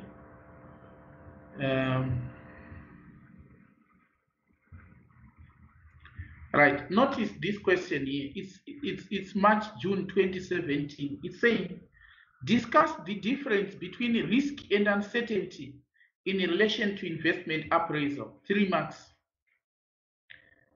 It's a quick discuss the difference between risk and uncertainty when it comes to investment appraisal. 3 marks. And then the other question says, number C, critically discuss how risk can be considered in investment appraisal process. 8 marks. So as you can see, this is your section C questions. It was a 20-mark question. So with what we are just discussing now, with what we are discussing in this lecture alone, you can actually get 11 marks out of this question. This tells you how this is important. So when I'm discussing and I'm showing you these, don't have the impression that says giving us an introductory lecture, we shall start the real thing.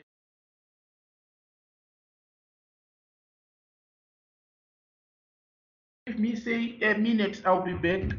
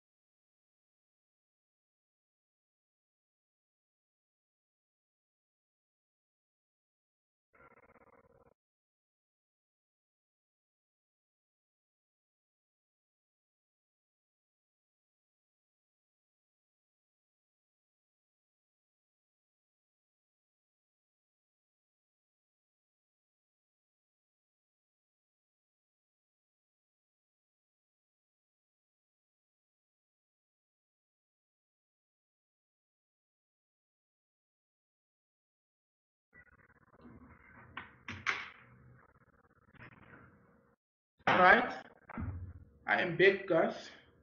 Okay, so let us proceed. So I was saying, are you not seeing that with what we are discussing, you can actually score 11 marks in this paper? Because it's saying difference between risk and uncertainty. We have explained it. We have given the difference. And then critically discuss how risk can be considered in investment appraisal. So we said risk means variability of actual cash flows from the expected, whereas uncertainty means absence of perfect information. We said the risk can be measured, but uncertainty cannot be measured. We also said probabilities can be attached to risks, but cannot be attached to uncertainties. And now critically discuss how risk can be incorporated in investment appraisal process. We said number one, by calculating discounted payback period. Why? Because discounted payback period takes into account time value of money or risk, unlike payback period, which does not discount cash flows. You get that? And then number two, we said use project specific cost of capital or risk adjusted cost of capital. What is it? We said this is a cost of capital which captures all the unique risks associated with the project. And I gave you an example. I said, suppose you have a boutique and you require a return of 10%, that's cost of capital. And now you want to venture into haulage business. And I said, surely you can't expect the return to be the same because these projects have different risks. So you would need a haulage specific cost of capital. You get it? And then another. So when I'm giving you the notes, I'm actually answering these questions back on the back of my mind. So make sure you are listening attentively to these. Another way of incorporating risk and uncertainty is that's number C, using expected value approach. Using expected value approach. So what is expected value approach? So expected value approach, you know what it means? It uses, let me say, this approach uses probabilities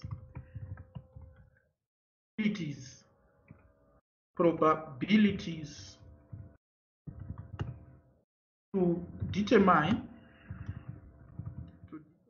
the expected payoffs, determine the expected cash flows. It uses probabilities to determine the expected cash flows. So how does it go about it? It's like expected cash flow equals expected cash flow equals, you say, sum of probabilities, sum of probability, let me put it in brackets, sum of open bracket, sum of open bracket, probability times cash flow, probability times cash flow. If that's how you use probabilities. So let's take, for example, now I have question papers open, so I'm no longer going to use my examples. Now notice, can we read together where it's highlighted here?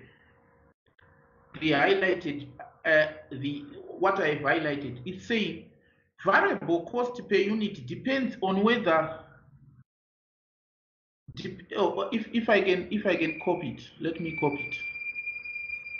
Okay, let me just have it there. It's saying variable cost per unit depends on whether competition is maintained between suppliers of key components. The purchasing department has made the following forecasts. Competition can be strong, weak, moderate, or weak. Probability 45%, 35%, and 20%. Variable cost 10%, 10.8, $12, and $14. And now, oh, sorry, can you guys mute? And now, notice something. Wait, that here. Now notice something. You want to know which variable cost to use. Like in this case, you have got 3 variable costs. So which one then do you have to use? Do you use $10.08? Can you use $12? Can you use $14.70? You don't know which variable cost to use. No wonder why we say you have got imperfect information. Cash flows, the variable cost might not materialize as you planned. So how then do you navigate this?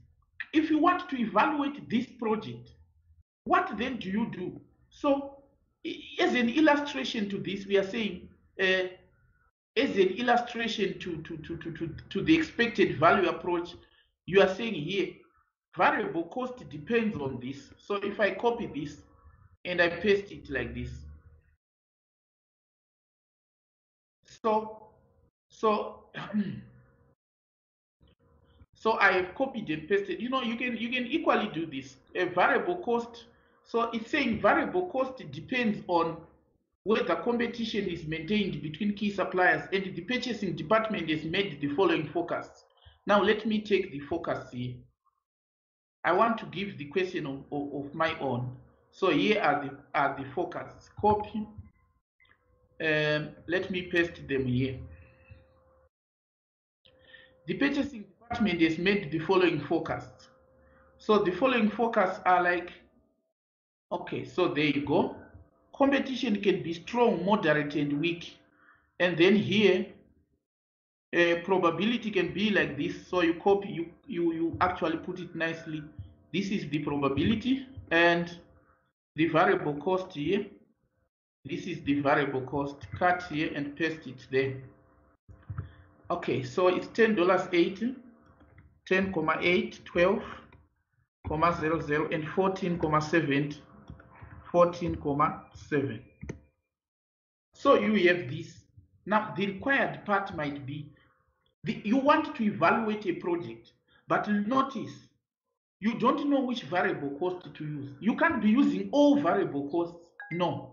So the required is calculate expected variable cost to be used in investment appraisal. Calculate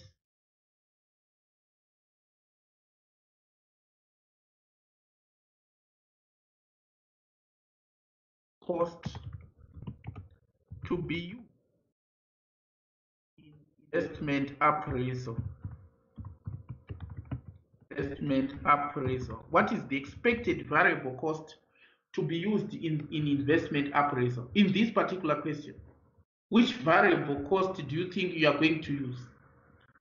Now, as part of the solution, because this is again risk, you don't know which one to use, and the probabilities are attached to risk, as you can see.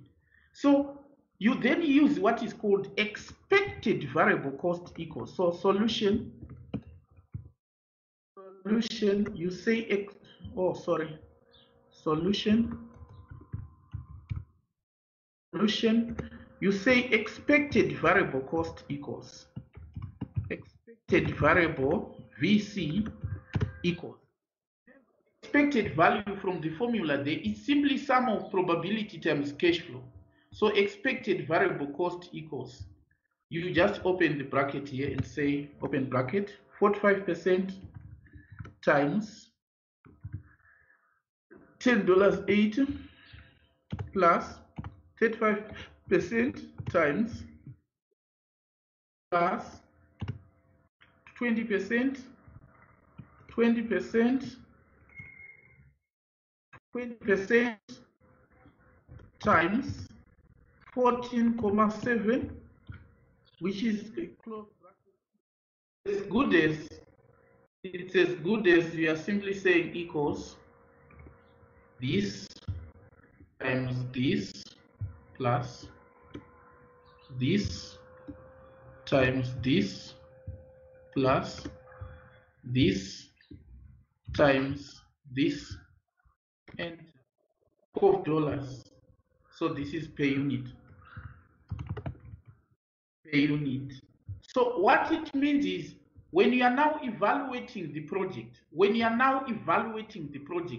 your variable cost that you are going to use, it's now $12. You are no longer going to use any other variable cost apart from $12. That's what you are now going to use in investment appraisal. So this is technique number 3 of taking into account risk and uncertainty. And notice I showed you a question which says how risk can be accommodated in investment appraisal. So I'm showing you here, but you may say in the exam, was I supposed to give an example? No, you would simply say expected value approach. What is it that it does? Remember, there's 8 marks, so it's like just identify 4 and explain. Now I'm giving an example because I'm teaching the same approach, but I'm just showing you a question paper that it can be just asked with a theory without any calculation. Now, what are the limitations of this approach? The limitations of this approach is that probabilities may not be reliable. You know, the probabilities may be just subjective or best guesses. Weakness of expected value approach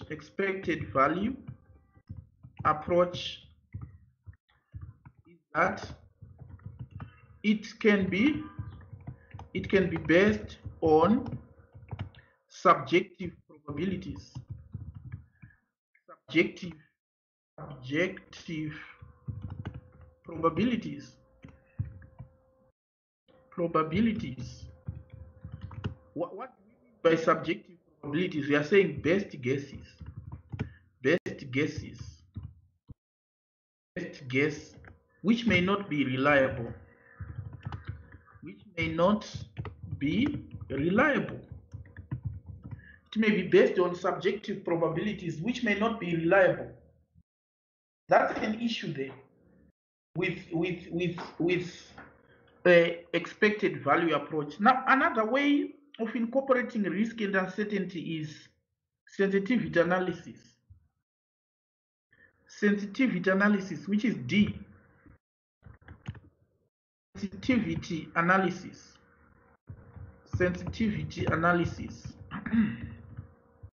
What does sensitivity analysis do, if you may ask?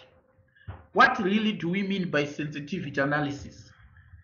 You know, it's one thing to tell us as directors to say, let us invest in this project because NPV is positive.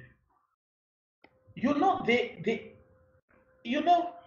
the assumption is that we are going to start a project today, but in practice, we don't start a project today. We may still need to buy the machinery. We may still need to construct warehouses, factory. We may still need to do quite a lot of things before we commence the project. So whilst we are doing all this, variable cost selling prices may change due to, say, competitors entering the market. Suppose you thought you would sell at $40. What will happen, in your opinion, if competitors enter the market? The selling price may decrease. What will happen if suppliers have problems? Variable costs may increase. What will happen if there is lockdown? Initial outlay may increase. Suppose we thought we would buy in 6 months' time, but there's COVID lockdowns. We are now buying in 8 months' time. The initial cost may increase. So you then need to tell us as directors as to how sensitive is the project to these changes. In other words, the extent to which these changes can happen for our project to be unviable, or for us to say, oh, let us abandon the project. This is called sensitivity analysis. It's an attempt to communicate better. So what we are saying is these measures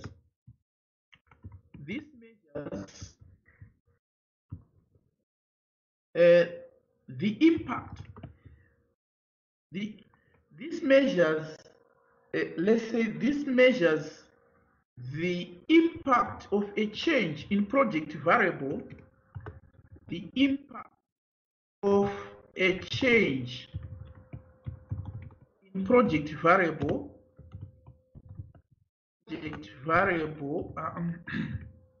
such as initial cost,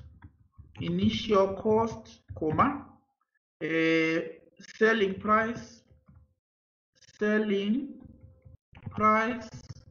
comma, sales volume, comma, variable cost, etc.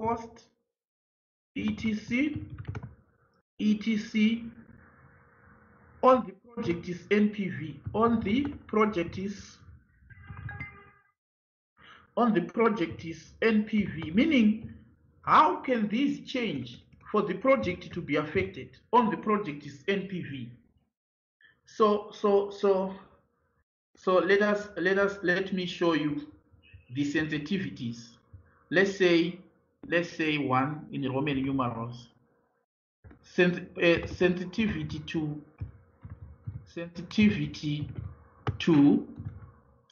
let's say sensitivity to initial cost. Suppose the initial cost is to change. How is the project going to be affected? That's a risk element. No wonder why we're taking risks and uncertainty. You can't say initial cost is 6 million. You have to ask yourself, what if it increases above 6 million? By how much should it increase for our NPV to be 0? You say sensitivity to initial cost equals NPV over initial cost times 100%. NPV over initial cost times 100%. Let's say e.g. 8% equals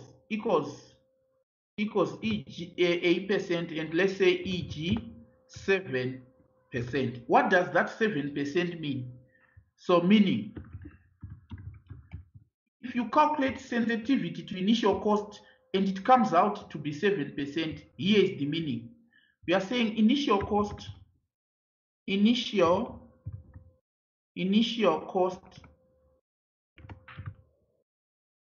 increase by 7% for NPV to be 0. Can increase by 7% for NPV to be 0. That's what we are saying. For our project to have 0 value to the firm, initial cost should increase by 7%. This is called sensitivity analysis. You must do this at the beginning of the project to tell directors that should these things change, this is by how much they should change before you abandon the project. You get it? Then sensitivity to variable cost.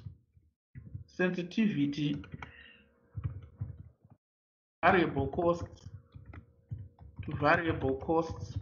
You simply say NPV, that's sensitivity of the project to variable cost, NPV over present value of variable cost, meaning PV of variable cost times 100%.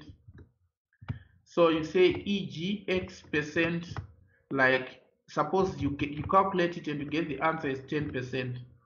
What is the meaning of this or comment of this figure? You have to comment it to directors. What is the meaning of sensitivity to variable cost being 10%?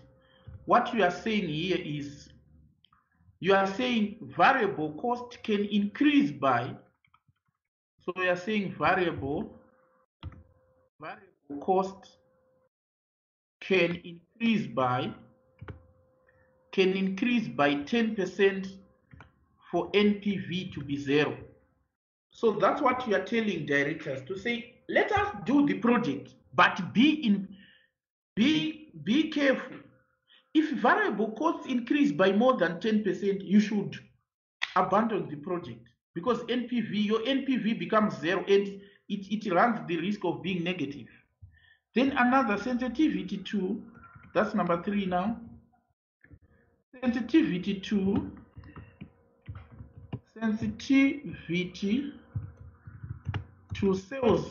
selling price or sales volume. Selling price or sales volume. What does that mean? If you want to see sensitivity of selling price to sales volume, you simply say equals, how is your project going to be affected by selling price or sales volume? You say NPV over present value. That's your PV, present value of contribution. Contribution. NPV divided by present value of contribution times 100% equals EG 5%. Let's say you get the answer is 5%. What is the meaning of this to you? Okay, so these are the formula for the sensitivities. Formula for the sensitivities. Commit this formula to memory. Commit these to memory, because clearly the examiner will ask you all these, and you need to comment, to calculate and to comment. So what is the meaning of this? If sensitivity to selling price comes out to be 5%, it means selling price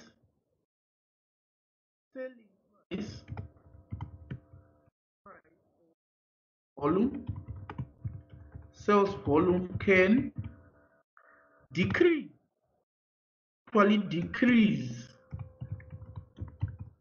by selling price or sales volume can decrease by, this time it's decrease, not increase, by 5% for NPV to be zero. So that's sensitivity analysis. It's saying before you undertake a project, you need to understand variables which affect the project and see by how much those variables should change for you to abandon the project. And if you do it like this, you are now informing directors better. But here are the weaknesses of sensitivity analysis. Weakness of sensitivity analysis. What are the weaknesses of sensitivity analysis? Don't just think it's advantageous, though you are communicating things well to directors, but here are the weaknesses. Number one, the first weakness of sensitivity analysis is that it assumes that all variables can be identified. All variables affecting the project can be identified. All variables affecting the project can be identified. Are you not seeing? We are saying project is sensitivity to variable cost, sales volume. It assumes that everything that affects the project, you can identify it and assess its impact.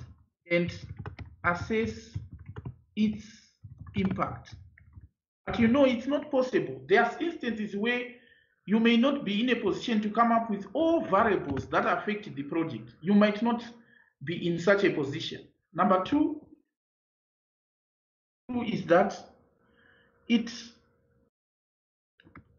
assumes that one variable changes when others are held constant. It assumes that one variable changes whilst others are held constant. Whilst others are held constant. In other words, it ignores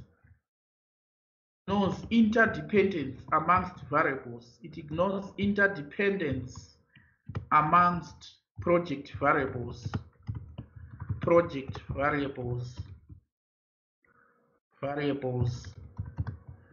You get that? It ignores interdependence amongst project variables. So these are the main weaknesses which are leveled against sensitivity analysis. They say if initial outlay is changing, it is only initial outlay which is changing. Other variables are not changing. If variable costs are changing, selling price and initial cost outlay do not change. So, but in practice, it doesn't work like that. If there is inflation, it would affect everything. So in this case, everything will be affected. But it's not like they will depend on each other. Variable costs will affect the selling price you charge. You know that? If labor increases, it will affect the selling price you charge. So increase in labor, increase in variable cost will lead to increase in selling price. So under the circumstances, you want to do sensitivity analysis because it assumes that one thing changes. It assumes, I wanted to say it assumes, there's missing word there. It assumes that one thing changes whilst the others are being held constant. But in practice, you know that if variable costs increase, selling price will increase. But sensitivity analysis says if variable costs can change when selling price is constant. So that's a weakness there. So these are ways you can incorporate risk and uncertainty. So this one was sensitivity analysis. Then another is simulation, which is E. Simulation. So what does simulation mean? Simulation simply means you are repeating or are carrying out random combinations of project cash flows. Carrying out random combinations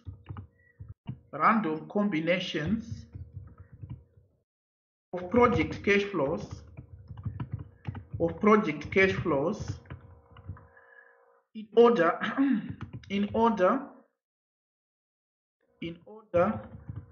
to determine the probability distribution of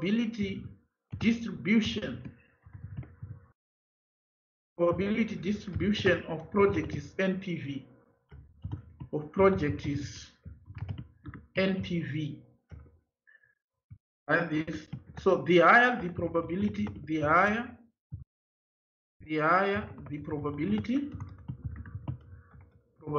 the more confident, the less the risk the project has.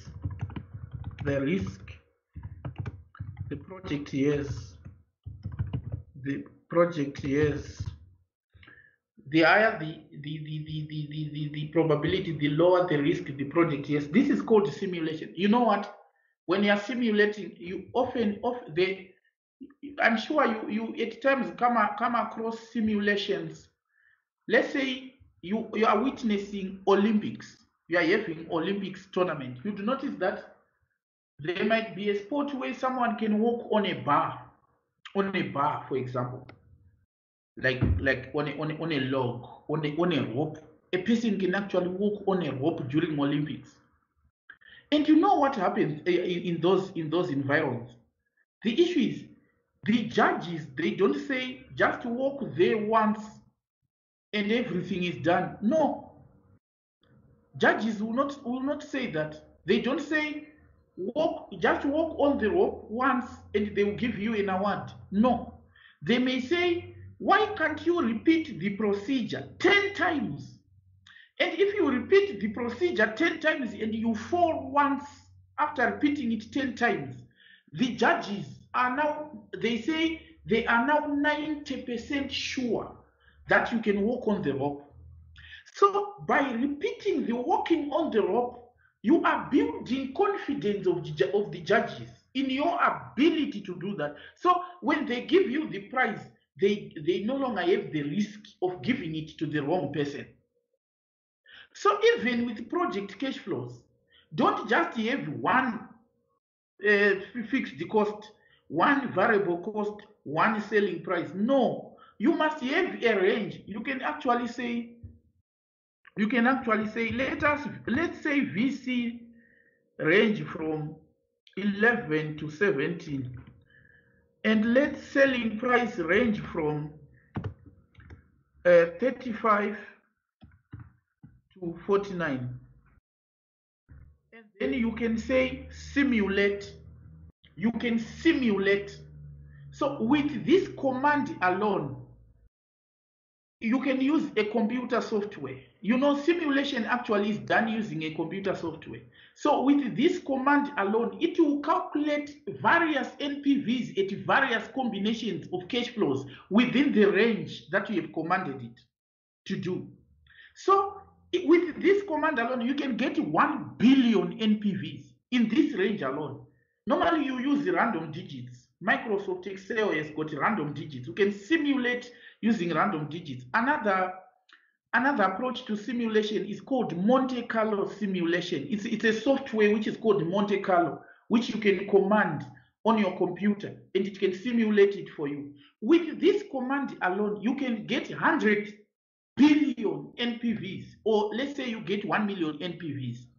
And after getting 1 million NPVs and 850,000 of them are positive. So it would mean you are now 85% sure, because 850,000 over 1 million is 85%. So you are now 85% sure that if you are to invest in this particular project, NPV will be positive. So simulation, as I have said, is done normally using a computer software. No wonder why we say random combinations. You can't do it manually. You can't simulate manually. Right? So we have discussed quite a lot of things, and now let us look at these were NBs that we were doing NBs. So the NB was actually number 6, if you don't mind. It was future cash flows can be adjusted for risk and uncertainty. So that was the issue here. How do you adjust risk and uncertainty for future cash flows?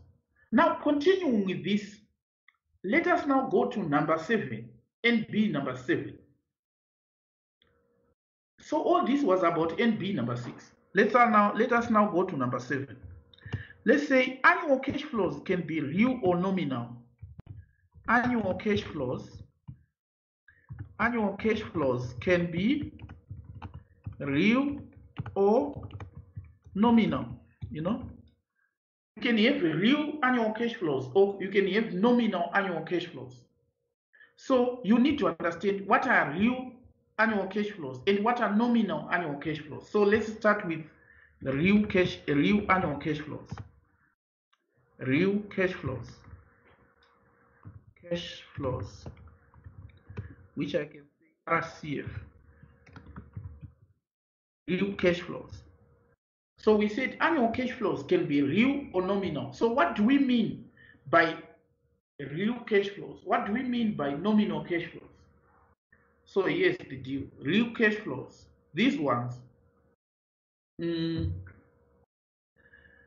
first point, are not inflated. So in another way, real cash flows are based on current prices. They are based on current prices. So real cash flows are based on current prices. You get that? And then because they are based on current prices, these cash flows are discounted. These cash flows are discounted using the real cost of capital. The real cost of capital. Cash flows are discounted using the real cost of capital. Because if we say real cash flows are not inflated, in other words, the discount rate used, it should also not include inflation, which is called the real discount rate. So it's called the real discount rate or the real cost of capital. And then let us have nominal cash flows. Nominal cash flows. Some call them money cash flows. Cash flows or money cash flows. Now here is how you actually what we mean by money cash flows. Nominal cash flows or money cash flows. What are these, if you may ask? So money cash flows, these are inflated. They are inflated. Now here is how you inflate a cash flow, if you don't mind. you can say inflation adjusted cash flow equals inflation adjusted cash flow equals inflation adjusted cash flow equals. When you're calculating inflation adjusted cash flow, you simply say real cash flow RCF bracket 1 plus say IR to the power n to the power. When you want to put to the power on your laptop, it's shift 6 to the power n. Power, you get it by saying shift 6, where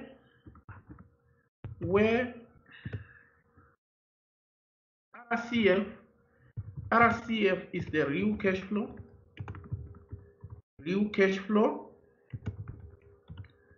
and IR is the inflation rate. IR equals inflation rate,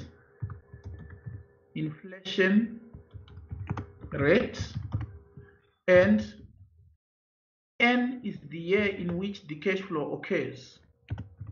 The year in which cash flow occurs.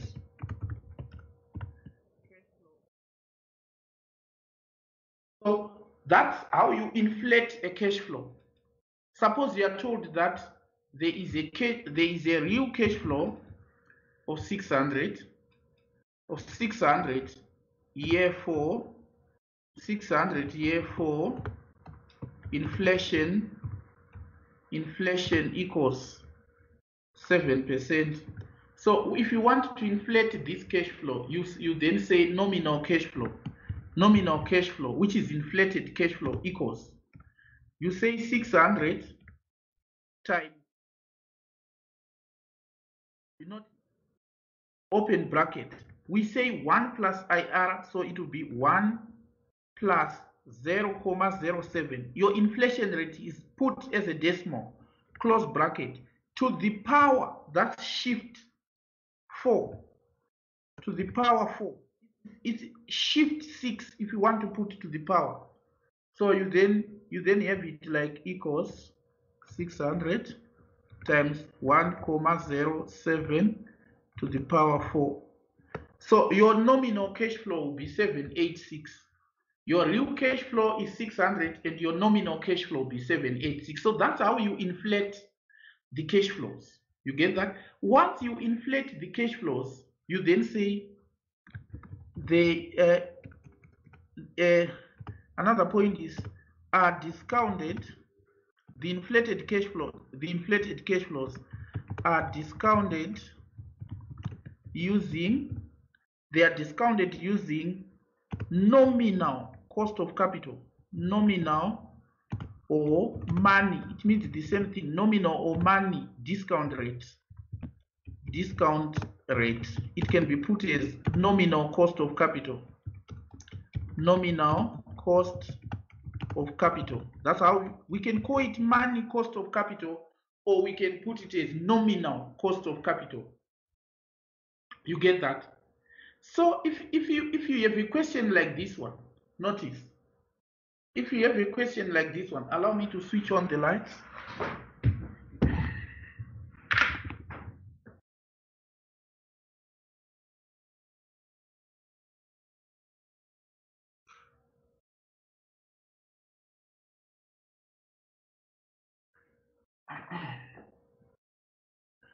Okay, so if you have a question like this one, which is saying nominal cost of capital is 10%, the real cost of capital is 7%, and cost of equity is 11%. Now, if you have it like this, what it means there is, if you have inflated the cash flows, you use nominal cost of capital.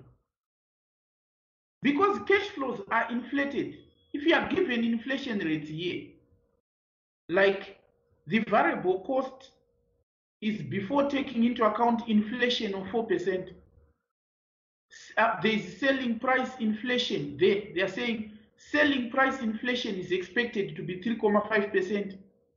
So you need to inflate the cash flows. Once you inflate the cash flows, the discount rate that you use is the nominal cost of capital.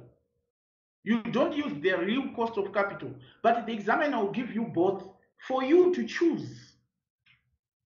You get that? I want to get to have an example shortly on that one.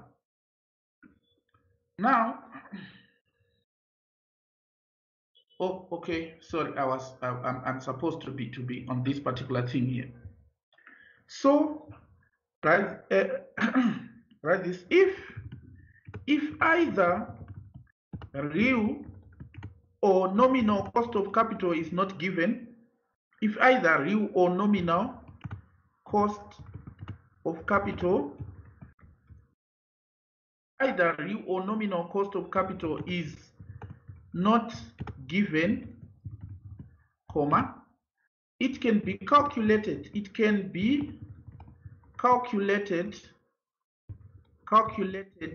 using the Fisher equation. Using the Fisher equation.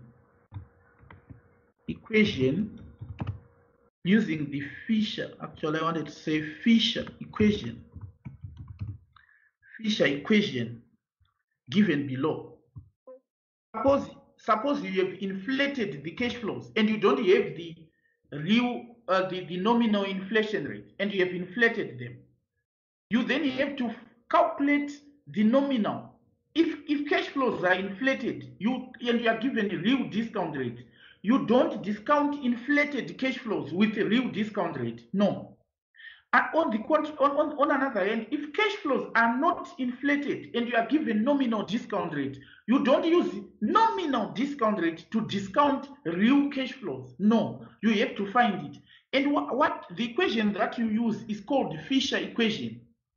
And the Fisher equation is like this. We give it to you in the formula booklet. The Fisher equation will be like this. Here you are. This is the Fisher formula. The Fisher formula. So let me highlight it. This is the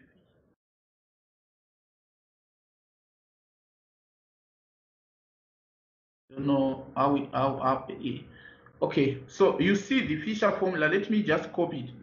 The highlighting is taking me. It's just 1 plus I equals 1 plus R bracket 1 plus H. So this is the Fisher formula. It's open bracket 1 plus I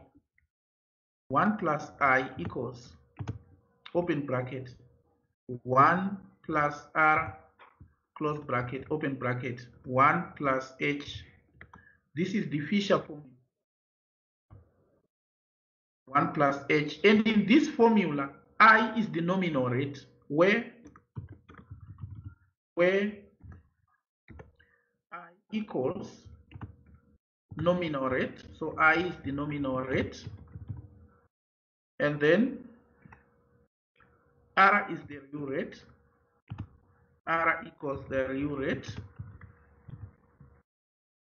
And then H equals inflation rate. H equals the general rate of inflation. General rate of inflation. So H is the general rate of inflation. So suppose I want to calculate nominal. I just put R and H and solve the equation. I get nominal. If I want to calculate real, I put I and H and solve the equation and get the real rate. So the examiner will give them to you in such a manner that you don't struggle to just key in and substitute. It will be easy. It will be easy. So this is guideline number 7, which is saying nominal cash flows can be real or nominal. I mean, annual cash flows can be real or nominal. So you now understand what we mean by that. And then the last guideline, the last NB, which is number 8, it's on incremental working capital. Incremental working capital. Incremental working capital. What do we mean by incremental working capital? Now pay attention. You know, let's say the investment in working capital, the investment in working capital,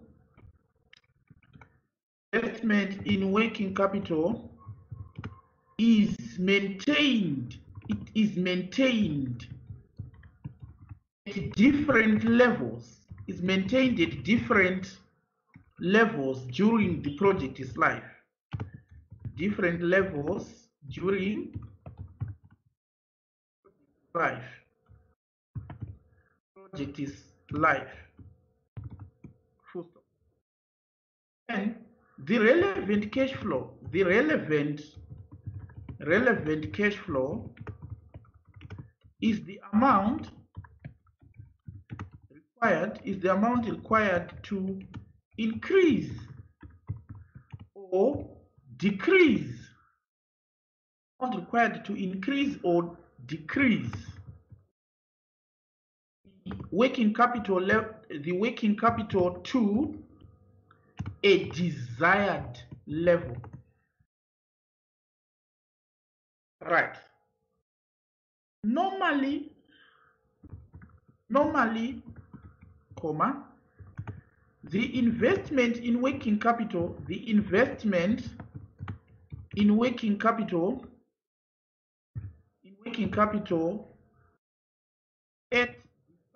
at the end of final year is recovered /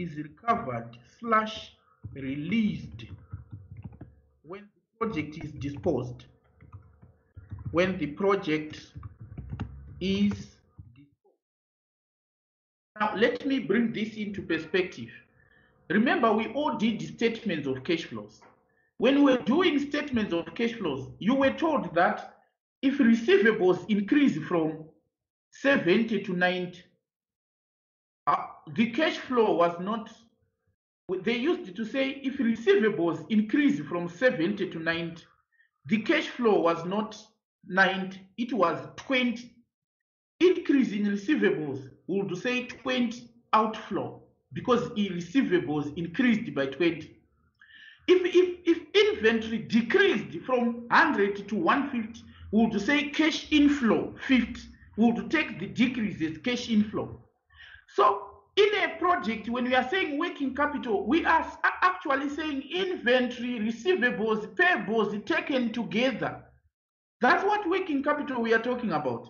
So if these are increasing or decreasing, the incremental is the cash flow. Now, if we take it like this and say, if we take it like this, year, let's say you've got year, okay, let me narrow my columns because they're quite huge.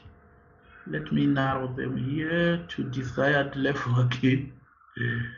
If let's say you have this and you say, yeah, this is working capital now. You start with year 0, 0, 1, 2, 3, 4. Let's say you've got 4-year project. And yes, the deal, in this particular 4-year project, you have working capital level. You'll be told how to come up with working capital level. They may give it to you as a percentage of sales. Okay, or they can give it to you as figures. So if they say working capital is a percentage of sales, you'll be multiplying with the sales level. That percentage multiplied by the sales level. So in this case, let's say first year you need 500, second year you need 580, third year you need 440, and then here you need 550. Notice, in the final year, please note this point here which I have written and which said, this one, let me put it in red and in yellow as well because it's so important. I said normally the investment in working capital at the end of final year is released or recovered when the project is disposed. In other words, your working capital level at the end of final year must be 0. Meaning if you are done with your boutique business, you don't leave it clothes in the shop. You can't have a boutique and you are done at the end of year 4 and you still have clothes in the shop. You need to sell all the clothes, even at giveaway prices. We call that to recover your working capital, to bring your working capital level to 0. So if this is your working capital, it does not mean this is your cash flow. No. Your cash flow is the incremental cash flow. Incremental cash flow. That's how you put it. Incremental cash flow. So what are your incremental cash flows now? You then say in year 0 you invested 500. Notice, in year 0 you invested 500 because you had nothing. So incremental is minus 500. But in year 1 it increased from 500 to 580. So incremental is 500 that you had in year 0 minus 580. So it's a cash outflow. So it's actually 500 here minus 580. So it's a cash outflow of 80. 80 is the only cash flow, not the 580. In year 2, it decreased from 580 to 440. So the cash flow is 140. It's positive because it's a decrease. If you drag like this, you do notice in year 3, it increased from 440 to 550. So the cash flow is minus 110. And in the final year, it decreased from 550 to 0. So you recovered your 550. So if you add this line, which is written incremental cash flow, it should give you 0. Notice the sum here, it's 0 because you have recovered everything. So it is this incremental cash flow which you then put here as a cash flow on your project cash flow determination, where we said incremental cash flow, when we say incremental working capital, you need to do this as a working, to say working capital level. You examiner will tell you how this level is calculated. Make sure you start in year 0 and in the final year put 0, because normally working capital is recovered in the final year. So you put 0. In other words, end of final year it should be 0, so to speak. So you do it like this. And these are incremental cash flows that you then give to in the project, in your investment appraisal cash flows. Now let us just do a simple question to inflate cash flows, and then we are done for today. Let us just do that and we'll be done for today. Let us do March June 2019 question paper. March June 2019 question paper. I just want to show you how we inflate the cash flows and stuff. March June 2019 question paper. So this one is I'm removing this. Yes, I want us to do this one. So this question is saying, let me read it. It's Pink's Company, March June 2019 question paper. Allow me to send to you the question paper. So please be prepared in our today's lecture at least to dismiss around 6:15. Let us just do this to finish this particular paper, so that we will be complete with our today's discussion. We can't just do it anyhow. March June 2019. So there you go. I've sent the question. Now let me proceed. Kudzi, are you still there?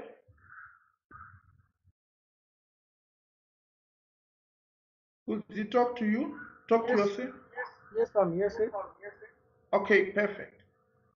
Allow us, because this time now I want you to participate. I want you guys to participate. So I'm reading the question. Pink's group. Notice it's March June 2019 question paper, meaning your colleagues wrote this. Your colleagues wrote this. So let me read. Pink's is a large listed company on a major stock exchange. In recent years, the board of Pinks has been criticized for weak corporate governance, and two of the non-executive directors have recently resigned. You now understand what non-executive directors are. I told you at the inception of the lecture, I said these are directors who don't work for the company. They are directors in a company, but they just come for their directorship duties, not to perform day-to-day activities of the company, like what finance directors do, like what MD does. A recent story in the financial media has criticized the performance of Pink's company and claims that the company is failing to satisfy objectives of its stakeholders.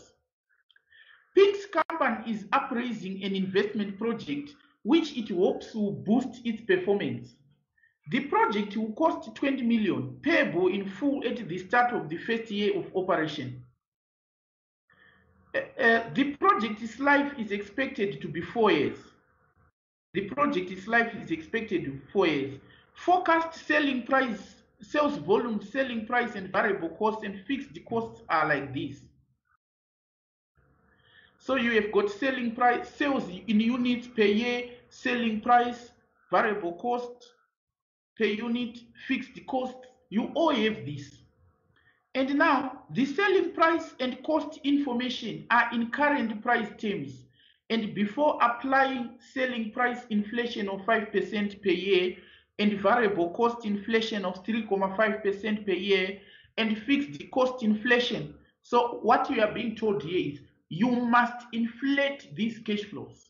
And once you inflate these cash flows, what you get becomes nominal cash flows.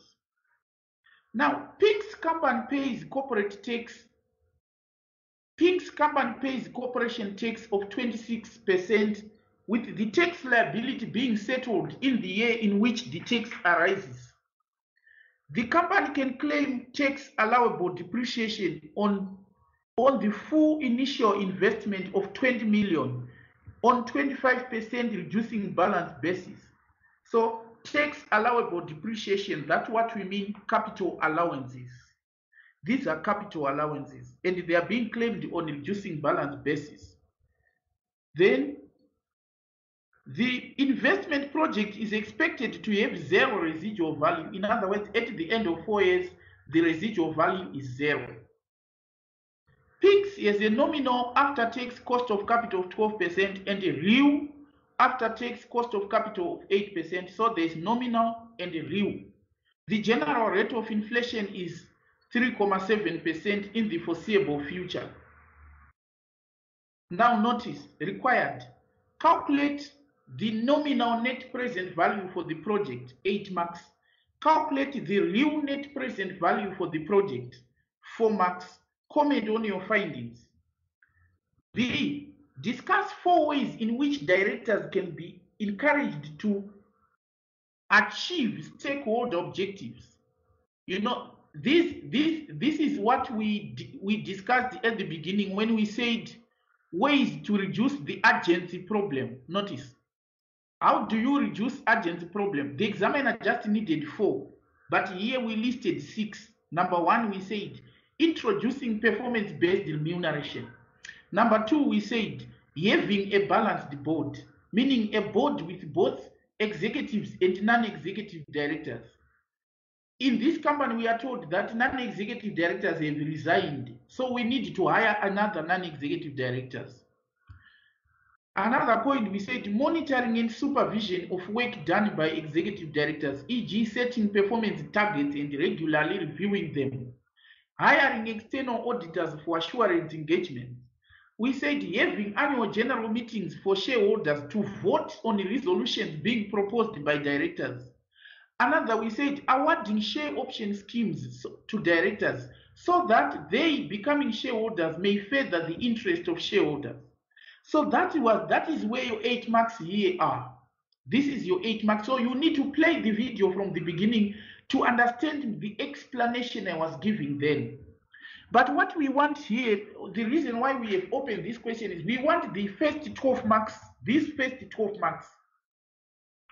So here is the first 12 marks. It's saying calculate nominal net present value of Pink's company. So what you simply do is, our company is Pink's company. Notice what I have typed. In a course of 3 hours. In a course of 3 hours, just notice. It's like the entire exam. So the company is Pink's company. Pink's company. So A1 is saying nominal NPV. That's A1. Question A1. Nominal NPV for Pink's company. Nominal NPV. When they say nominal, they mean inflate first. So here is how you go about it. The way I'm doing it here is the way you do it. The way I'm doing it here is the way you do it. Now, your exam is computer-based exam. Apart from Tendai, are you still in the group? Oh well, Tendai is left, so she will play the recording. So nominal NPV. So here is how you go about it. You say you say 0, 1, 2, 3, 4. Because we are told that the project is 4 years, and we are told that tax is 20%, and it is paid in the year the liability arises. In other words, there's no need to increase the project's life by a year because tax is not paid in arrears. Rather, it is paid in the same year it arises. If they had said tax is paid in arrears, we would increase by another year because tax for year 1 will be recorded in year 2. Tax for year 2 will be recorded in year 3. So you multiply tax rate with year 1 profit, but you record it under year 2 and so forth. So here's how you go about it. So you say here, units.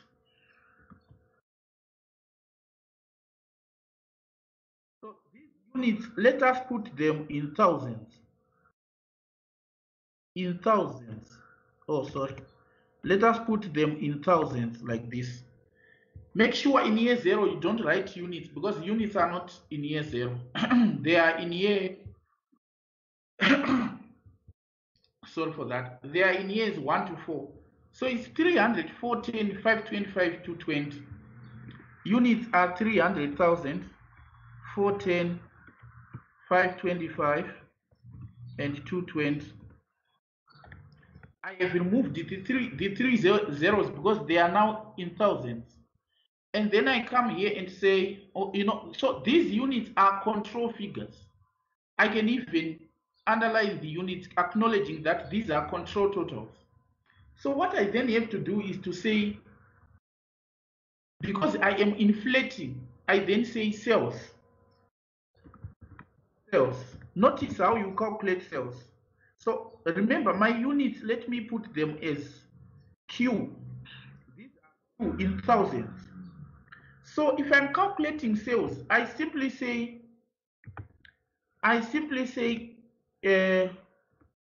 Q quantity times selling price. These are the selling prices. 125, 130, etc. So quantity times selling price. Then I say times 1 plus inflation rate. So it's 1 plus, because I am inflating. Remember, you say 1 plus. What is the inflation on sales? Inflation on sales is 5% here. So I say 1 plus 0,05, 0,05, close bracket, to the power shift 6 n to the power n. So what is my n? My n here is the year. So here is the n. So here I'm done. So I now have to know that my selling prices are changing. The first one is 125. So notice, I say in year 1 equals quantity. Sorry. Before I say quantity times, let me insert, allow me to insert a column to put monetary notations. Let me say thousands. thousands. Monetary notations are important in the interest of neatness. Copy here, and then paste. So these are my monetary notations. So I said quantity times selling price times inflation. Why am I saying to the power n? Because I have just written here, when you are dealing with nominal cash flows, to inflate a nominal cash flow, you simply say real cash flow, meaning the one without inflation, and then say 1 plus IR to the power n here. So it is exactly what I'm doing here. The cash flow without inflation is quantity times selling price, and then I inflate it. So in year one, I'm saying times, notice my keys, quantity times selling price is 125. Then I say times, I open the bracket and say 1 plus 0,05. Inflation on sales is 5%. I say to the power shift 6, and for n I just multiply the year like this, press enter, and I drag it to year 4. And then I put it to 2 decimal places. Now, my selling price is changing. It was 120, 130, 140, 120. So I then have to come to the figures here and change. Here it was 130 for year 2, 130 for year 2, and then for year selling price for year 3 was 140. Now I just changed the selling price here in my formula. For year 4, the selling price was 120. So I just change it like this. You get that? And then I come here and say which one is another cost? Variable cost. Variable cost is 71 per unit, but it's before inflation of 3.5%. So what do? I then say variable cost, VC, open my bracket, I say quantity, because that one is per unit. And then I say times 71 times, open bracket, 1 plus R inflation, which is 0,035, that's 3.5%, close bracket, to the power n. N is the year. So because it's a cost, I put a minus, I say minus quantity, I put quantity like this, and then I say times 71 variable cost per unit times, open bracket, 1 plus 0,035, close bracket, to the power shift 6 to the power n, which is my year, like this. I have my variable cost, I just drag and put to 2 decimal places, something like this. I can even customize it to make it a number so that you can see that my variable costs, they are negative. Then fixed the costs. Fixed the costs are 3,000, but these ones they are already in thousands. So they are 3,000, 3,100, 3,200, but they are before inflation of 6%. So I equally do that. I just come to fix the costs here and I say fix the costs. I just say dash inflated, because these are not per unit, there's no need to multiply them by quantity. You take 3,000, inflate it by 6%. So it's like equals minus, because it's a cost, 3,000 times, open bracket, 1 plus 0,06, close bracket, to the power, which is 6 to the power year. I punch my year like that. I now have my fixed costs. I drag them like this. Now, I acknowledge that fixed cost for year 2 was 3.1. So I come to the formula and change it to put 3.1. Fixed cost for year 3 was 3.2. I come to the formula and change it to 3.2. The cost for year fixed cost for year 4 was 3,000, so I leave it like that because I've already put 3,000 for year 4. So in the interest of letting you see clearly that these are figures, let me put them in red. These are negative figures. Then I now have incremental costs. So these are my incremental costs. So this template tells me what to do next. After saying incremental sales less incremental costs, are you noticing that incremental costs are listed one by one?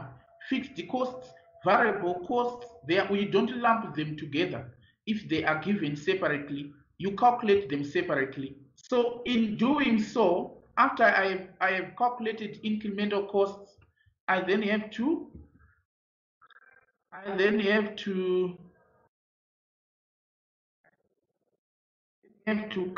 calculate pre-tax cash flows.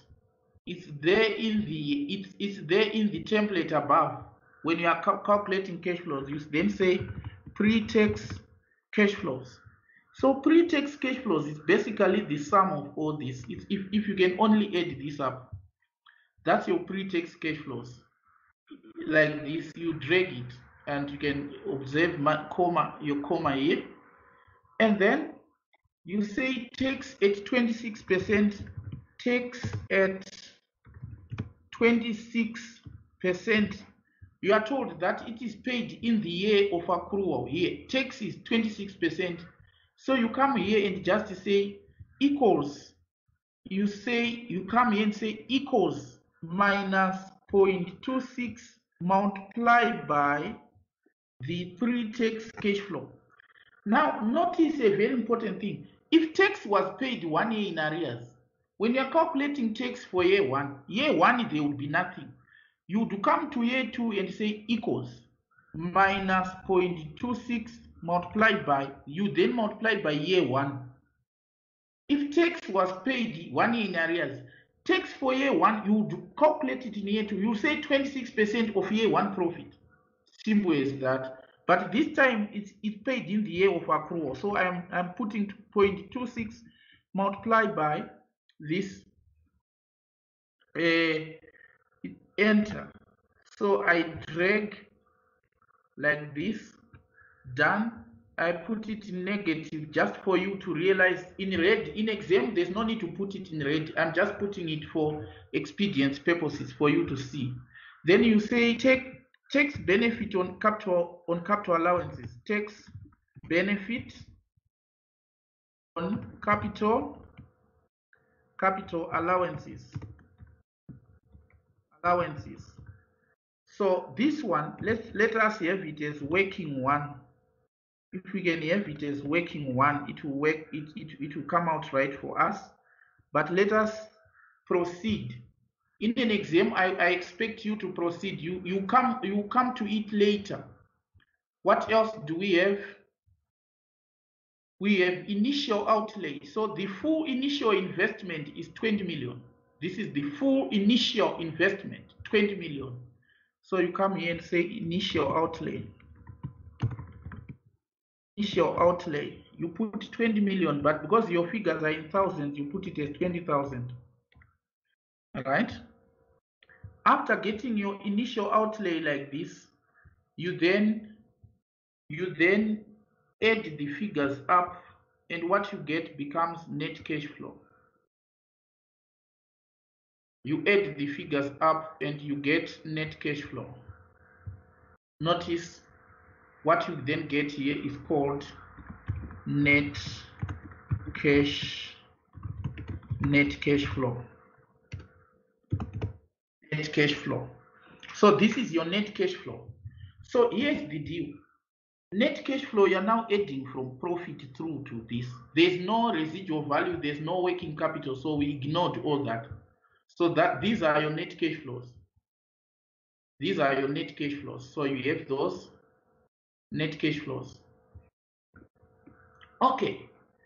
Now we are left with one working. So you then say skip 3 lines or 4 lines and say workings. And the working we want to do, remember our lesson, we finish our lesson at 6. So we are about to wrap it up, don't worry. So remember our working is tax benefit on capital allowances. So it's tax benefit on capital allowances, or we can call it capital allowances or tax allowable depreciation. You know that? Or TAD, tax allowable depreciation. That's what that's the definition of capital allowances. TAD, tax allowable depreciation.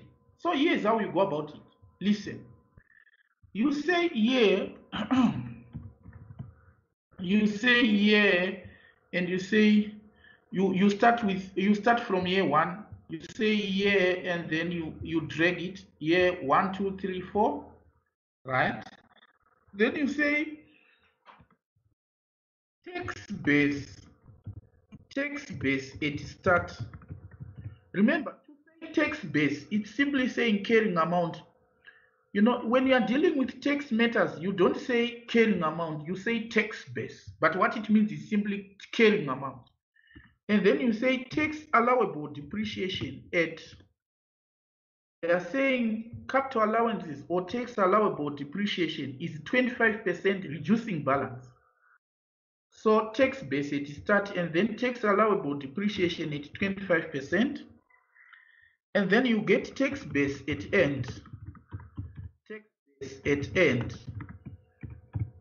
Now we have tax base at end. So you've got tax base at start, tax allowable depreciation, and tax base at the end. So what you then have to do now, tax base at start, it simply means carrying amount of the asset at start, which is 20,000. For year 1, you bought it for 20,000. So that's the tax base at start, 20,000. And then capital allowances is equals 0.25 multiplied by 20,000. And then tax base at end equals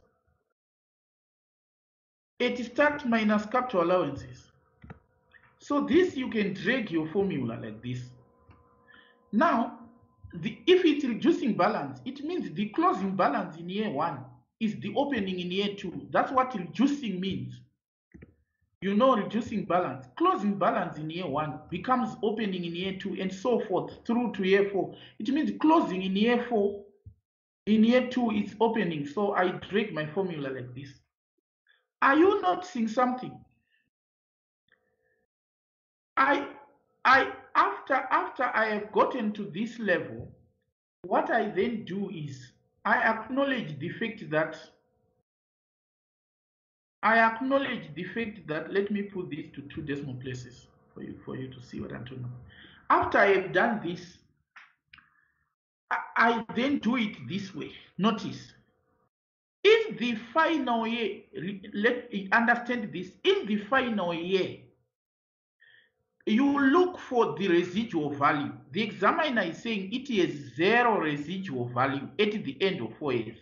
So the capital allowances for year 4, you don't use the formula of saying 25% of opening balance. No. You put residual value here to say 0. And the capital allowances is the balancing figure. In year 4, the capital allowances becomes this minus 0 here. That becomes your capital allowance or tax allowable depreciation. Now you may say, what if the residual value was 400? You would do the same by putting 400 here. And the capital allowance will be the balancing figure. So in this case, it's 0, so I'm putting 0. And then this one is just the balancing figure. You now understand this. So I can add a comment. If you don't mind, I can set a comment on this one to say the capital allowance for the final year is the balancing figure. The capital allowance, the TAD for the final year, let's say the tax allowable depreciation for the final year is the balancing figure. Balancing figure at the given residual value. So if they say the residual value is nil, it means the given residual value is 0. If they say it's 50, you put 50. If they say it's 10, you put put 10, you get that. So let me show that. Let us show this particular comment like this. Let us leave it there so that you'll be seeing it. Each time you are playing the video, you'll be seeing it. So remember what we are calculating. We are calculating tax allowable, tax benefit. You then say tax benefit equals a third multiplied by the tax rate, multiplied by 26%. Tax benefit equals, you then say tax allowable depreciation multiplied by 0.26. This is how you calculate tax benefit on capital allowance. It is this line that we want. It is this line now that we want to put here. So we can now complete and say equals this. It starts in year 1, remember. So you can drag it like this, and you have your cash flows. And now we are done. Now the question was calculate NPV, nominal net present value. I want you to understand this. Once you get to net cash flows, you then say NPV equals. You end at net cash flows and say NPV equals, because your exam is computer based. You do it on Excel, and you are discounting with nominal cost of capital of 12%. So what you do is, because nominal cost of capital is 12%, so you say NPV equals, and you come here and say equals NPV. Pay attention, equals NPV, open brackets. NPV, then you open brackets and say you put the rate first, which is 12%, and then you put a comma. Remember, not a full stop, but a comma. And then you highlight your values from year 1 through to year 4 like this. Highlight values from year 1 through to year 4, close bracket. And then I now want to subtract the initial outlay, the 20,000. But because the 20,000 is negative and I want to subtract it, it will add. So if you want to subtract a negative number, you put a plus sign and then I add initial outlay. So my NPV is 33,463.16. That's my NPV. 33,463.16. Now, Kuzi, are you there? Yes, sir. Can you repeat what I have said? I said, how do you calculate NPV? I was still writing. Now, let me repeat it. Notice I'm repeating again. Can you mute your background noises? You say NPV equals. Notice what I do. I say NPV equals like this. I come to another cell and say equals NPV. I open my bracket. I then put my rate to say 12%. That's my nominal cost of capital. And then put a comma. I then highlight the values from year 1 through to year 4 like this and close it. I don't include year 0 when I highlight the values. I then close the brackets. And then I want to subtract initial outlay, but because initial outlay is negative, if I say minus a negative number, it will add. So what I do, I say plus the initial outlay like this. You now get it right? Yeah, I got it now. Okay, perfect. And then comment. What you have to comment now on what does this mean? You say the project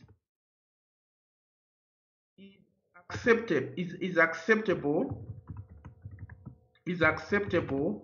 since NPV is positive. Now, Kuzi, I want you to answer me question by question. With this approach, are you not seeing we don't even use tables to find discounting factors? Are you getting it? Yeah, we didn't use tables. Number one. Number two, are you not seeing that we end our calculation at net cash flow? We don't discount to get present values. You just end at net cash flow and use your formula. Yes, yes. Good. This is because now that you are doing everything on a computer, on laptops and everything, there's no need to what notice there's no need to do it in the manner we have put it in the cash flow template here.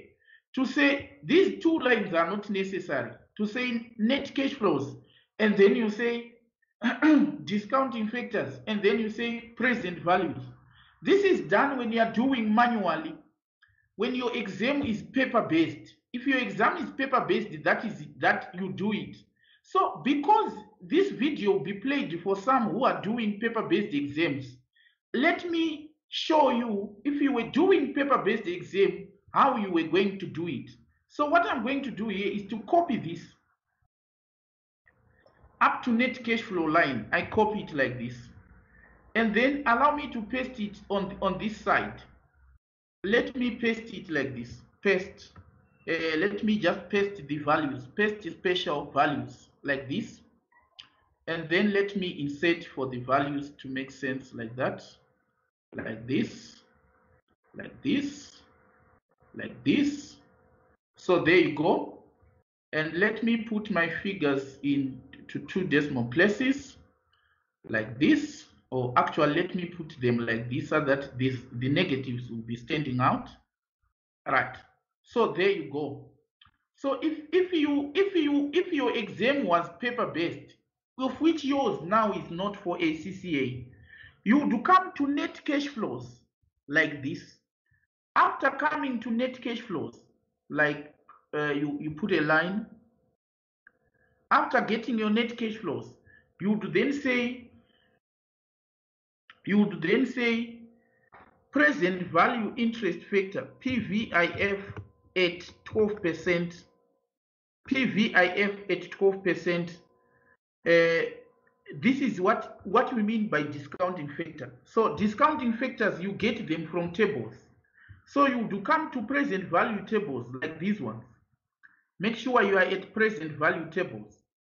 And you come to 12%. This is your 12%. Now in year 1, it's always 0. I mean, in year 0, it's 1. But in year 1, you get from tables. You don't get year 0 from tables. So you say 0,893.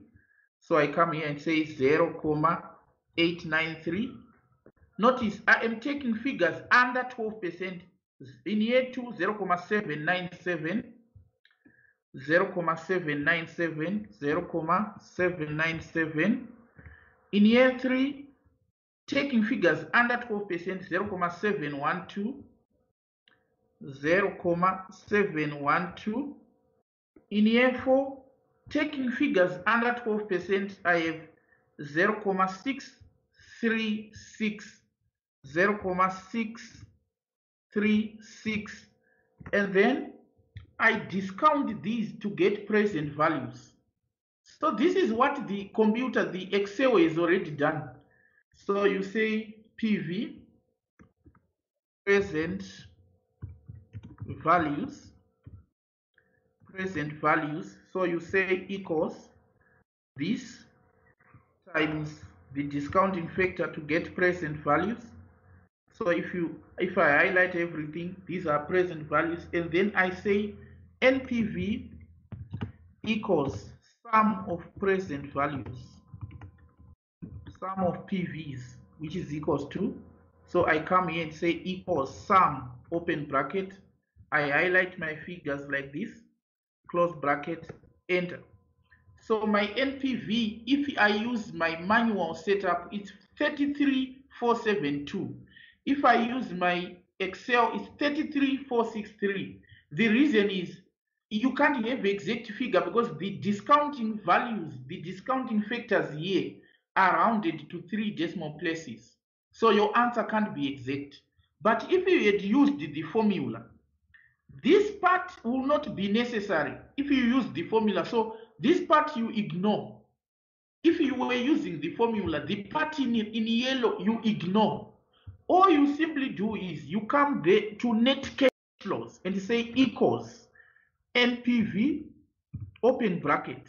You then put the rate 12, include the percentage sign, put a comma, and then highlight your figures like this from year 1, not from year 0, close bracket, and then say plus initial outlay like this, enter.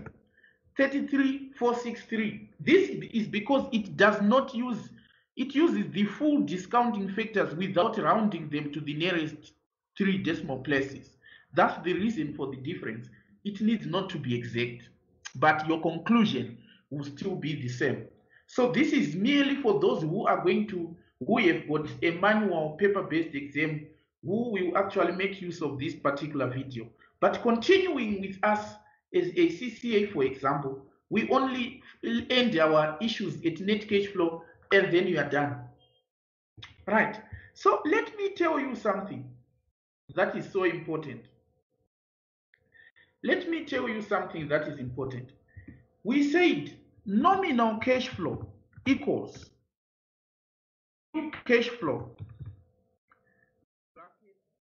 1 plus IR to the power n. This is how you get nominal cash flow. So it means, if this means, what it means is this means, let me have it in caps to know, for you to know that I am deducing it from what I've just said. This means then real cash flow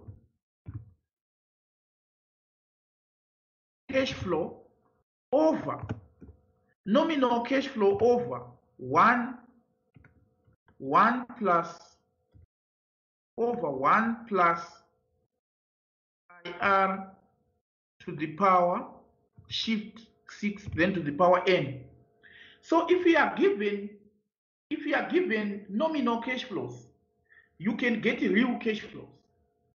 In this case, IR we said is the general rate of inflation. IR equals general rate of inflation. Now in this case, we now have a question which is saying calculate real NPV, meaning the same question there says calculate the real NPV. Here, calculate the real NPV, just 4 marks. We already have nominal NPV. So if we want to calculate real NPV, it's easy. You make use of this relationship. So this relationship is important because it is going to guide what we are now going to do. So let us now say real NPV. Real NPV. When you are calculating real NPV, you do the same procedure. You say year.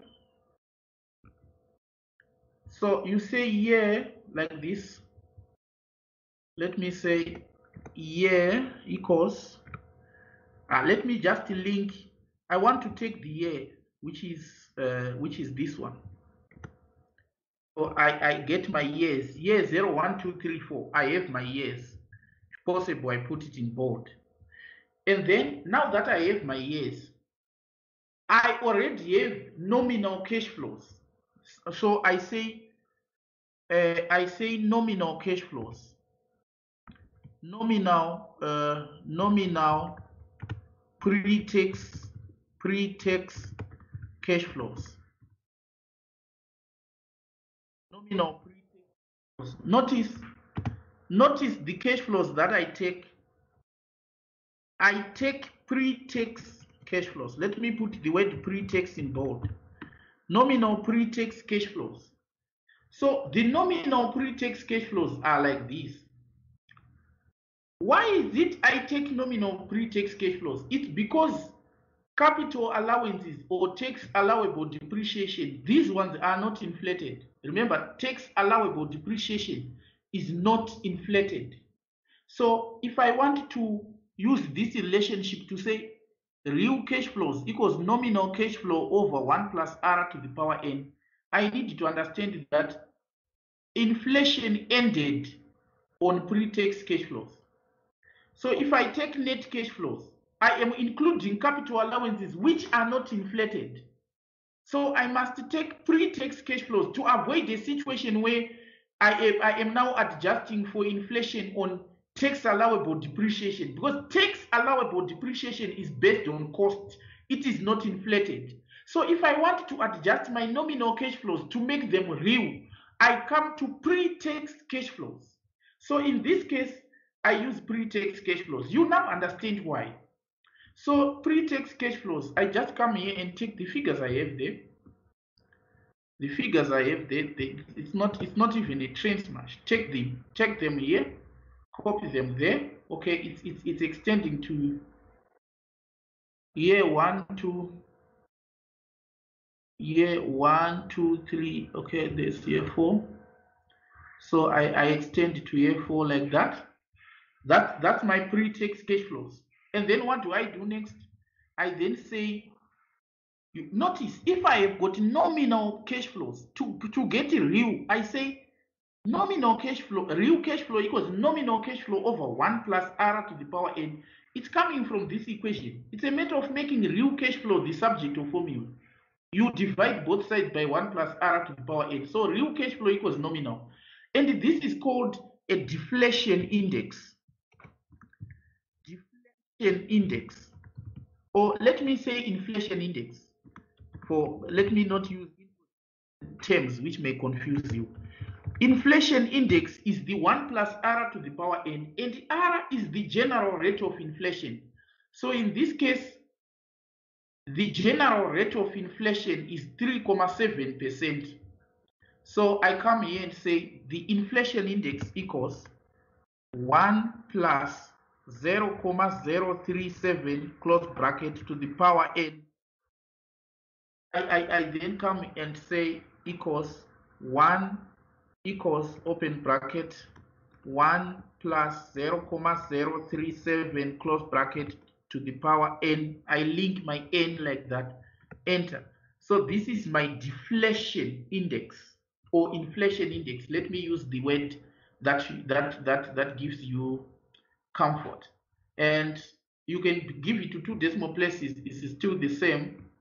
Once you have done this, the answer you get is called the real cash flow. So this becomes real pre-tax cash flows. Real pre-tax cash flows. So these are the real pre-tax cash flows. So what are they? I say equals. Remember, I'm using the formula, I'm dividing. So it equals this here, divide by this to get divide by the equals that divided by this, enter. So these are now the real pre-tax cash flows before inflation. And then I continue and say tax at 26%, tax at 26%. So I say equals minus 0.26. I'm now deflating 0.26 divided by this. I'm now calculating tax on this now going forward. And then I say tax benefit on capital allowances, tax benefit on capital allowances, tax benefit on capital allowances. These, I just take them as they are because they are not inflated. Notice we are putting them in year 1 for year 1 because we are told that tax is paid 1 year, in the year it arises. If tax was paid 1 year in arrears, the benefit for year 1, this 1.3, would be in year 2. The benefit for year 2 would be in year 3. And the benefit for year 4 would be in year 5. You push the years by adding another year on things that involve tax. Right? And then you say initial outlay. Outlay. So initial outlay, you have it's minus 20,000. And then, so what you then have to do is you now have net cash flow. Net cash flow here. Now, Okay, you now have your net cash flow. So with your net cash flow line here, net cash flow, you just add from this. Don't add from nominal. Nominal we just put there to calculate real, and we have done that, so we are done. You are adding from pre-tax, drag to the end, and then put to 2 decimal places, and then say NPV equals. Skip a line and say a real NPV equals a real NPV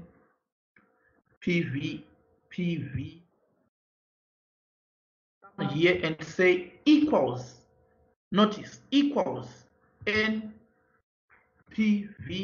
open bracket, and then you, because it's now real, you use the real cost of capital, which is 8%.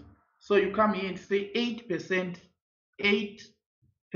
You put a comma, not full stop, comma, and then you highlight the values from year 1 through to year to the final year. You close, and then you want to subtract initial outlay, meaning year 0 cash flow, but year 0 cash flow is negative. To subtract a negative number, you add that like this, then you are done. So real cash flow becomes 33,847. I mean the real NPV, and then you comment and say the project is acceptable. The project is acceptable because NPV is positive. The project is acceptable since real NPV positive. You get that? Now, if you were doing online, I mean paper-based, you would proceed like what we have done here, where I was illustrating to say you would then use discounting factors of 8% here instead of 12. You'd go to tables and pick 8% and proceed as what we have done here, but with 8%. So let me now wrap it up as in telling you how do you get real NPV when you are given nominal cash flows. First, go to pre-tax cash flows in your nominal NPV working.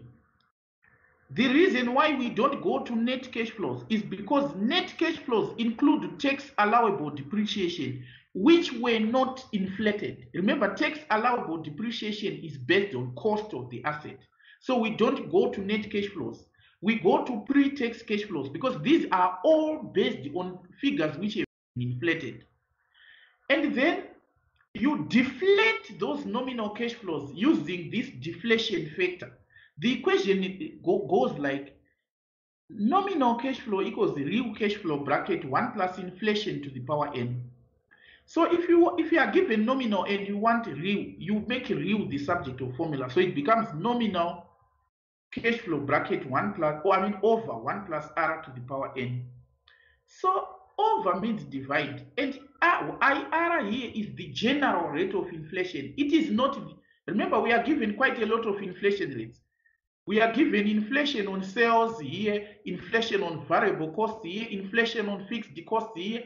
But when we are calculating real, we use general rate of inflation. In this case, general rate of inflation is given as 3.7%.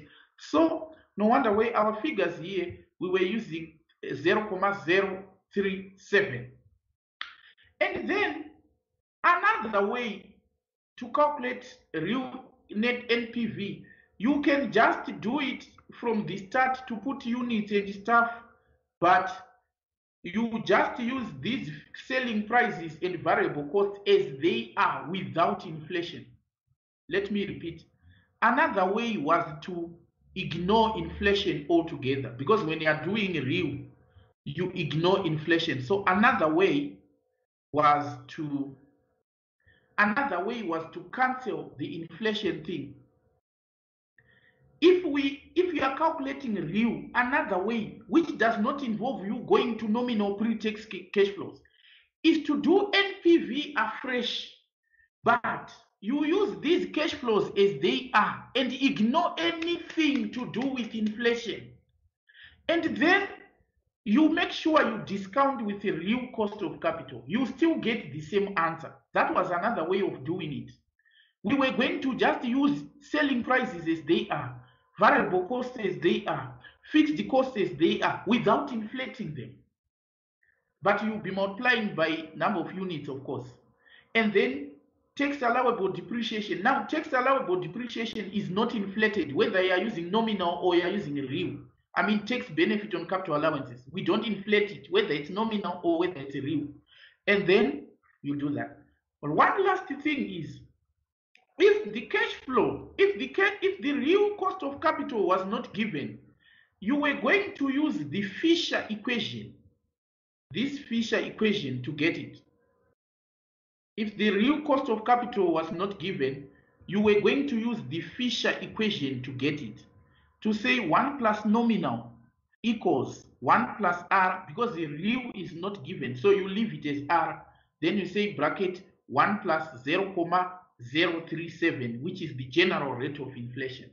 So it will be 1 plus 0,12, which is nominal, equals 1 plus R, the real that you are looking for, times 1 plus 0,037. So the equation then simplify as 1,12 equals, you say open bracket 1 plus R, because you are finding R, then you multiply that by 1,037. And then you simplify it by saying 1 plus R equals, you then say 1 plus R equals, you then say 1,12 over 1,037. You get the answer is 1,08. Then R, your real rate then becomes your real rate becomes 1,08 minus 1 to find R, which is equals to 8%. This is the 8% which the examiner has calculated for you, 8%. If it was not calculated, you were going to perform this working that we have done here to get the 8%. Is it making sense, Kudzi, on that part? Yes, it's making sense. Yes, that is what you were going to do. So on that note, you know what?